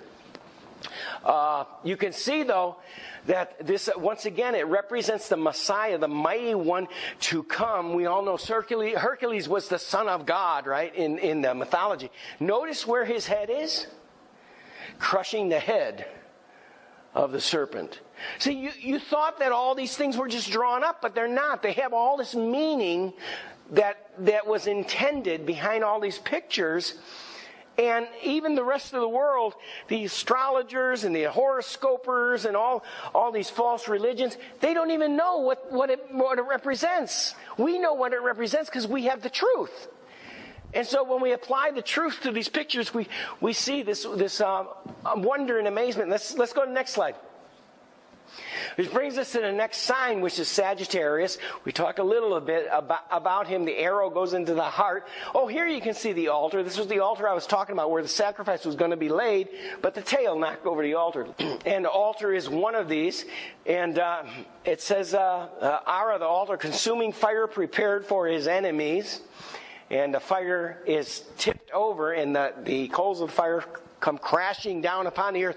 What might that speak to? How about the trumpets in Revelation, where all these meteorites and stuff come down upon the earth? Draco, which is the other deacon constellation, the old serpent, the devil cast down from heaven. This is the dragon, Draco, and again, Hercules' foot is crushing the head of the dragon. Here's Lyra. Lyra is a harp. If you could see it, it actually has a harp has strings there, but it's actually an eagle as well that has in a form of like a harp. And we saw all the elders having the harp. The harp speaks about the praise prepared for the conqueror. Again, just by saying mentioning these labels, if you saw the meaning of the stars, of the individual stars within constellation, you would see how it talks to what I'm telling you. Let's go to the next slide. You have next one. You have Capricorn, the sea goat, which was the goat of atonement slain for the redeemed. You had also a deacon, which was Sagitta, which is the arrow. You see the arrow which just missed the eagle? You see how it causes the eagle to fall? Remember, Dan stole the eagle as his sign. Remember? Because he didn't want to be regarded as the evil one. So you can see the Aquila, the eagle, and one of the major stars actually literally calls him the smitten one falling. So he's falling, plunging to his death. Delphinus is the dolphin. Just like a dolphin, we've all seen the dolphins jump out of the water. They've always been representative of resurrection. And it's interesting, the eagle, the arrow is shot at the eagle falls to its death, and then the next sign talks about a resurrection from the dead. Also, remember, the same tail that's on the goat is on the dolphin there. And you have Aquarius. We spoke about Aquarius, the bearer of the living waters, blessing poured forth for the redeemed. Next slide. You had already talked about Pisces Australis. The meaning there is the blessings bestowed upon. The next slide. Or the benefactor. Pegasus was one. The blessings coming quickly. The rider on the horse. Well, who's the rider on the horse? The white horse coming from Revelation chapter 9. That's Jesus, right? King of kings, Lord of lords. Cygnus, the swan. The blesser surely returning is literally what the meaning of the stars says. What that talks about is the second coming of Jesus Christ. We've all heard the story of the ugly duckling who then became a swan, right? A beautiful swan. Remember, Jesus is actually the ugly duckling. Jesus, nobody accepted Jesus for who he was. They despised him. They killed him. but he becomes the most glorious, majestic, most beautiful person. We talked about Pisces. I got both of the fishes circled. This represented Israel, and it's the blessings of the redeemed. Here you had the band. Remember, I talked about the band is what bound them together and bound them also to this sea monster, the enemy. Here you had Andromeda, the chained woman, the redeemed in their bondage and affliction. That's a perfect illustration of where the church sits, and it's bound, and it needs a Savior, right? You see this one fish that represents Israel going in and being her deliverer. You have Cephas, who's the crown king, the king that's coming to rule. We know that Jesus is King of Kings and Lord of Lords, right? Right next to him, by the way, remember we mentioned Cassiopeia, who is that same Andromeda, now has a crown upon her head sitting upon a throne. Which represents, if this represents Jesus, this represents his bride. Here you've got Aries. Aries, we all know the sacrifice all started with Abraham. Remember Abraham? And there was a ram with the caught in the thicket. Remember that? Here you have the ram or lamb. Some people think it's a lamb. Blessings of the redeemed, consummated and enjoyed. It's the sacrifice of the covenant that started it all. Then part of his deacons is actually Cetus, the sea monster. Now, watch this. This is something you wouldn't expect to find. Remember, we talked about the fish. We talked about how the band bound them together. Now, watch this. This is something you wouldn't expect to find. Remember, we talked about the fish. We talked about how the band bound them together. They're bound to the monster. But look who breaks the bands. Look at the ram. He takes his leg and he snaps the band and sets the fish free from the monster. You see that? See it right there? Again, I didn't draw this. This has been around for thousands of years. Some say that this is older than any writing known to man. That these pictures are older because this is what existed in the previous earth. And I believe that this is what is Enoch preached about. Here's another deacon is Perseus. We talked about him. He represents the Savior who comes and saves the woman. And he's also Cephas who becomes king, and Andromeda becomes his bride and queen of heaven. Just like Esther was made queen of heaven with the crown set upon her head. Remember this head of Medusa was actually called Satan, which literally is the adversary, and the demon's seed, represented the demon's seed. Here you got the woman sitting on the throne. Now we come to the bull, Taurus. Remember we spoke a couple of weeks ago about in the center is the Pleiades, and it's like Jesus standing in the center of the menorah. Remember we spoke about that? And in mythology, by the way, the bride is carried to safety right there on the neck of the bull. She puts her arms around the neck of the bull, and he carries her to safety in the myths. But the bride in the myth would be on the neck here.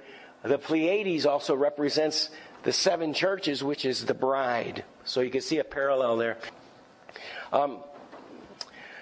Here you have Orion. Here's something interesting, Orion. Orion is the most glorious and brightest constellation of all the constellations.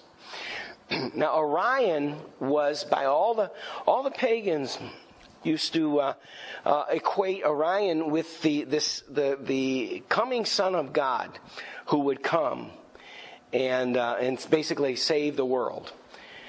But there was one teaching of Orion, because there was the people would ask, well, how would we know when he comes who Orion really is? Because anybody can come and say they're Orion, right?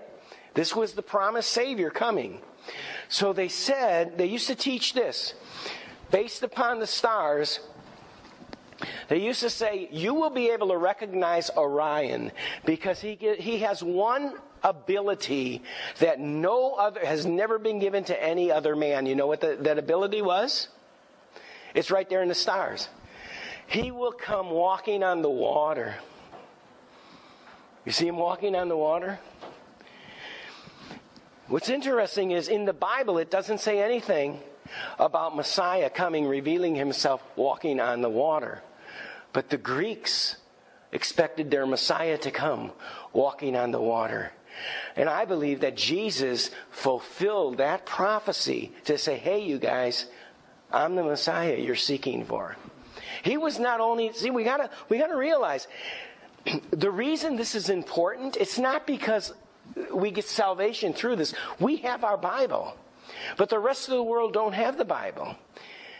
But this, what they have, their religions are based upon this, and this teaches that Jesus is the one. So Orion is walking on the water. And you see that his path is, if he follows his path, he's going to confront the monster, isn't he? Eridanus is the river, and it's actually called the river of wrath, breaking forth for his enemies. In fact, in mythology, this water actually becomes a lake of fire, and the monster would be plunged into it. It's also, you have the deacon Auriga, which is the shepherd, and it stands for safety for the redeemed in the day of wrath. So you can tell the shepherd has 2 goats in his arms. You see, he scoops them up and he holds them while he confronts the enemy and destroys the enemy, which was a threat to them. So they are in safety and embraced by the good shepherd of the pasture. Next slide. Then you have the constellation of Gemini, which represented the blood covenant. Jesus came to make a covenant. Actually, in mythology, what this was you had one immortal brother and you had another mortal brother. And what happened was the mortal brother died, and of course, everyone who died went down into Hades in mythology. But the immortal brother never died. Well, they were bound together in this covenant. They loved each other so much that the immortal brother said, he asked the God of gods, he said, can you take my brother, give me this one thing, let my brother come to live up here with me, because I can't stand to be without him. That's how much the bond was. Blood covenant bond was very similar to a marriage covenant. And, of course, the God of gods in the mythology said, no, we can't do that. Your brother is mortal. He must stay in Hades.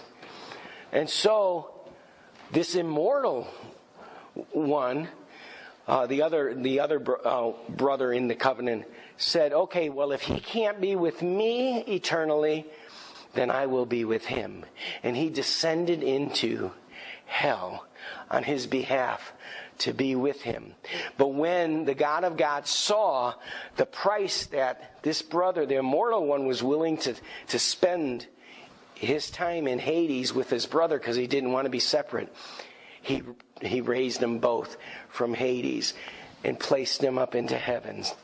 That's the gospel. Jesus descended to save the one that he could not bear to lose in the fires of hell. So he went down and was willing to become and take our place in Hades. And that's all that God was asking. And the price was paid.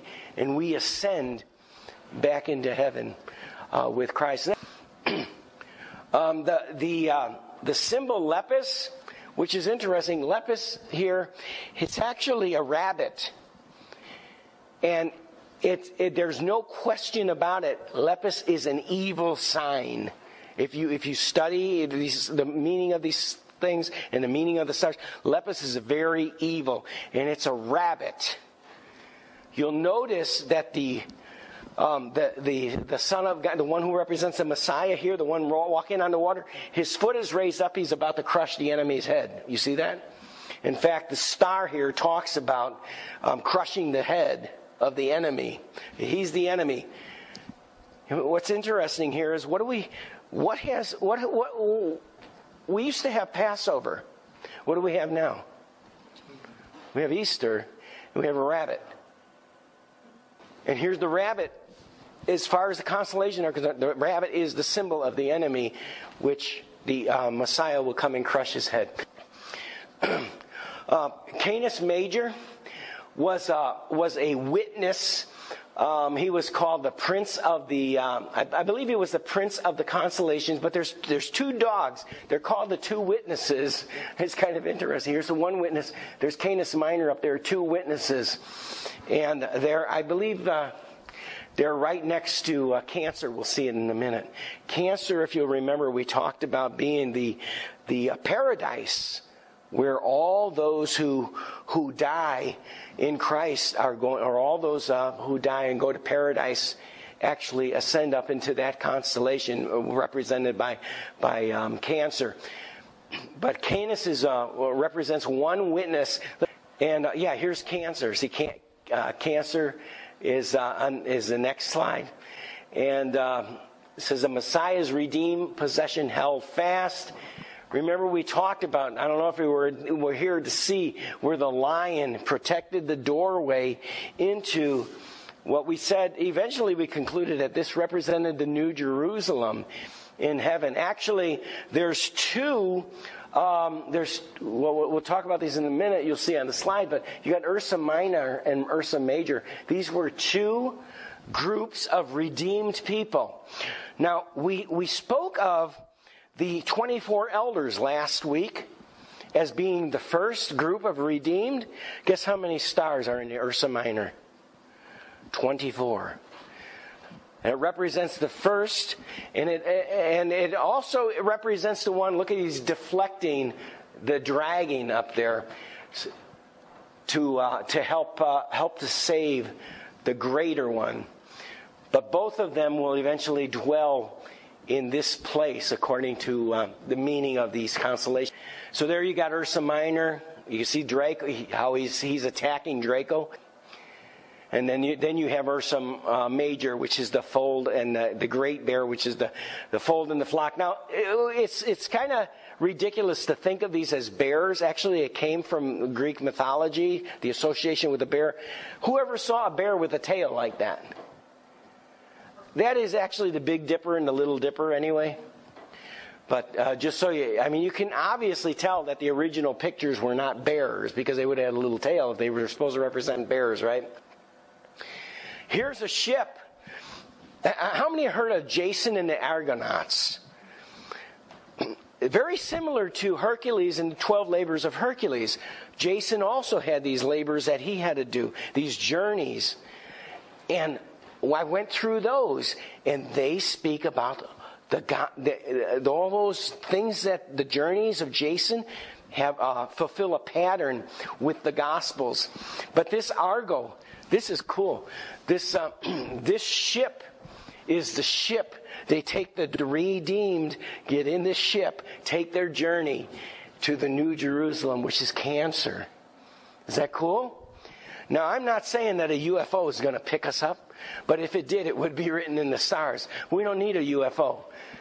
Jesus is going to do a shout, and we're going to rise to meet him in the air, right?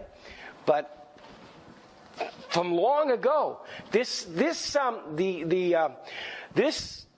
map of the stars is at least 4,000 years old, and probably has existed before the time of the flood. But when they date it, they can only go back so far, and they date it to like 2000 BC plus the 2000 AD. You add them together, it's like over 4,000 years. But this is the oldest.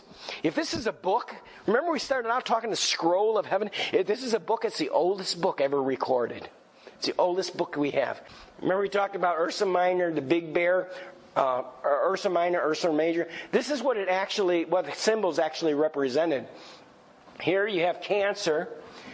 It wasn't a crab. It was actually this building where the redeemed were kept. Here you had a sheepfold, which was Ursa Minor, which also represented the 24 elders. And you can see the sheep inside there. And here you have a shepherd with all his sheep. And that's what those constellations actually represented before they turned them into bears. And interesting that the scripture says, because this was the sign of Issachar, which was one of the sons of Jacob. Issachar is a strong ass couching between two burdens. And so you see, here's Issachar with big cancer, and he's between the two burdens, which are the burdens are the redeemed. And he saw that rest was good. Well, what is rest? Rest is that holy city and the land that it was pleasant. The last slide is the sign of Leo. We talked about Leo being associated with the Lion of Judah. Of course, the stars actually speak about Messiah's consummated triumph. There's Leo. We said in a previous lesson that he was protecting the doorway that led into the New Jerusalem, which is Cancer. And you can see the enemy, as the enemy is trying to get at the people, the inhabitants that are living, they're dwelling safe in the rest, which is in Cancer. Another deacon constellation is Hydra himself. So Hydra is the old serpent. Now, it's not just his head. It starts here. It's the largest constellation in the whole heaven. It starts here. It goes all the way. Look, it even extends way out here. In fact, remember the scripture says that when Satan is thrown down to hell, that a third of the stars go with him. If you took this serpent and you tossed him out of heaven, he's so big, he actually spans a third of that circle, and he would knock a third of the stars as he fell out of heaven. You tell me that, just think about it. Does John write his symbolism talking about this? I think so. And this is why John was able to get this book off of the island of Patmos. They did not know what John was talking about. They thought he was talking about the same type of mythology that, they already believed in, that they already allowed in the empire. They didn't know this was Christianity. The other deacon is Crater. This is the cup of divine wrath poured out. It's interesting that in the book of Revelation, who rides on the beast? The woman, Babylon the Great. And she's holding up a cup. And that's what we have here. We have a cup that's resting on the middle or the back of the serpent. What's interesting here is when I studied this out years ago, I compared also the Egyptian zodiac, which was a lot different because, it's Egyptian. But on the back of the serpent is a woman holding up a cup instead of the crater, just like in the book of Revelation, which is pretty cool. And so you can tell the symbolism is what it is. And then the next deacon is Corvus. Oh, see how the tail now spans? You see, you got the whole thing here. You see how it takes like almost a third of the stars with it? Here's Corvus the crow, and it comes and it's pecking at the serpent. It's actually attacking the serpent. God talks about in Revelation chapter 14, he talks about the birds coming and feasting off the carcasses, and that will be one of the final judgments. Remember, during Armageddon, where all the carcasses are there upon the ground. Also, the raven, what it represents, a raven was evil, dove was good. Remember the symbolism? What we have here, I'm not going to read all this, but I'm going to put it on the video. So let's go through these one by time. Here's the Pisces is a sign of Simeon. Let's go to the next one. Zebulun was the sign of Virgo, and you can read this on YouTube if you want to later. Let's go to the next slide. Issachar was the one we just talked about, was cancer. So we already talked about that. Next slide. There's Issachar again. We saw that slide. Next slide. Gad, Asher. Let Asher be blessed with children. Let him be acceptable to his brethren. Asher was a Sagittarius. And Naphtali was Capricorn. Benjamin was the Gemini. We saw that already. Next slide. There's the whole thing again. You can see here's that serpent. Now you can really see. You see how it starts up there. It comes all the way down here. You can see if this serpent was thrown out of the heavens, how it would knock over a third of the stars, just like the book of Revelation records. Next slide. And we saw this in the beginning where we talked. I'm going to read it again. The heavens declare the glory of God. The firmament showeth his handiwork. Day unto day uttereth speech, and night unto night shows knowledge. There is no speech nor language where their voice is not heard. Their line is gone out through all the earth, and their words to the end of the world. In them hath he set a tabernacle for the sun, which is as a bridegroom coming out of his chamber, and rejoices as a strong man to run the race. His going forth is from the end of heaven, his circuit unto the ends of it, and there is nothing hid from the heat thereof. Psalm 19, verses 1 through 6.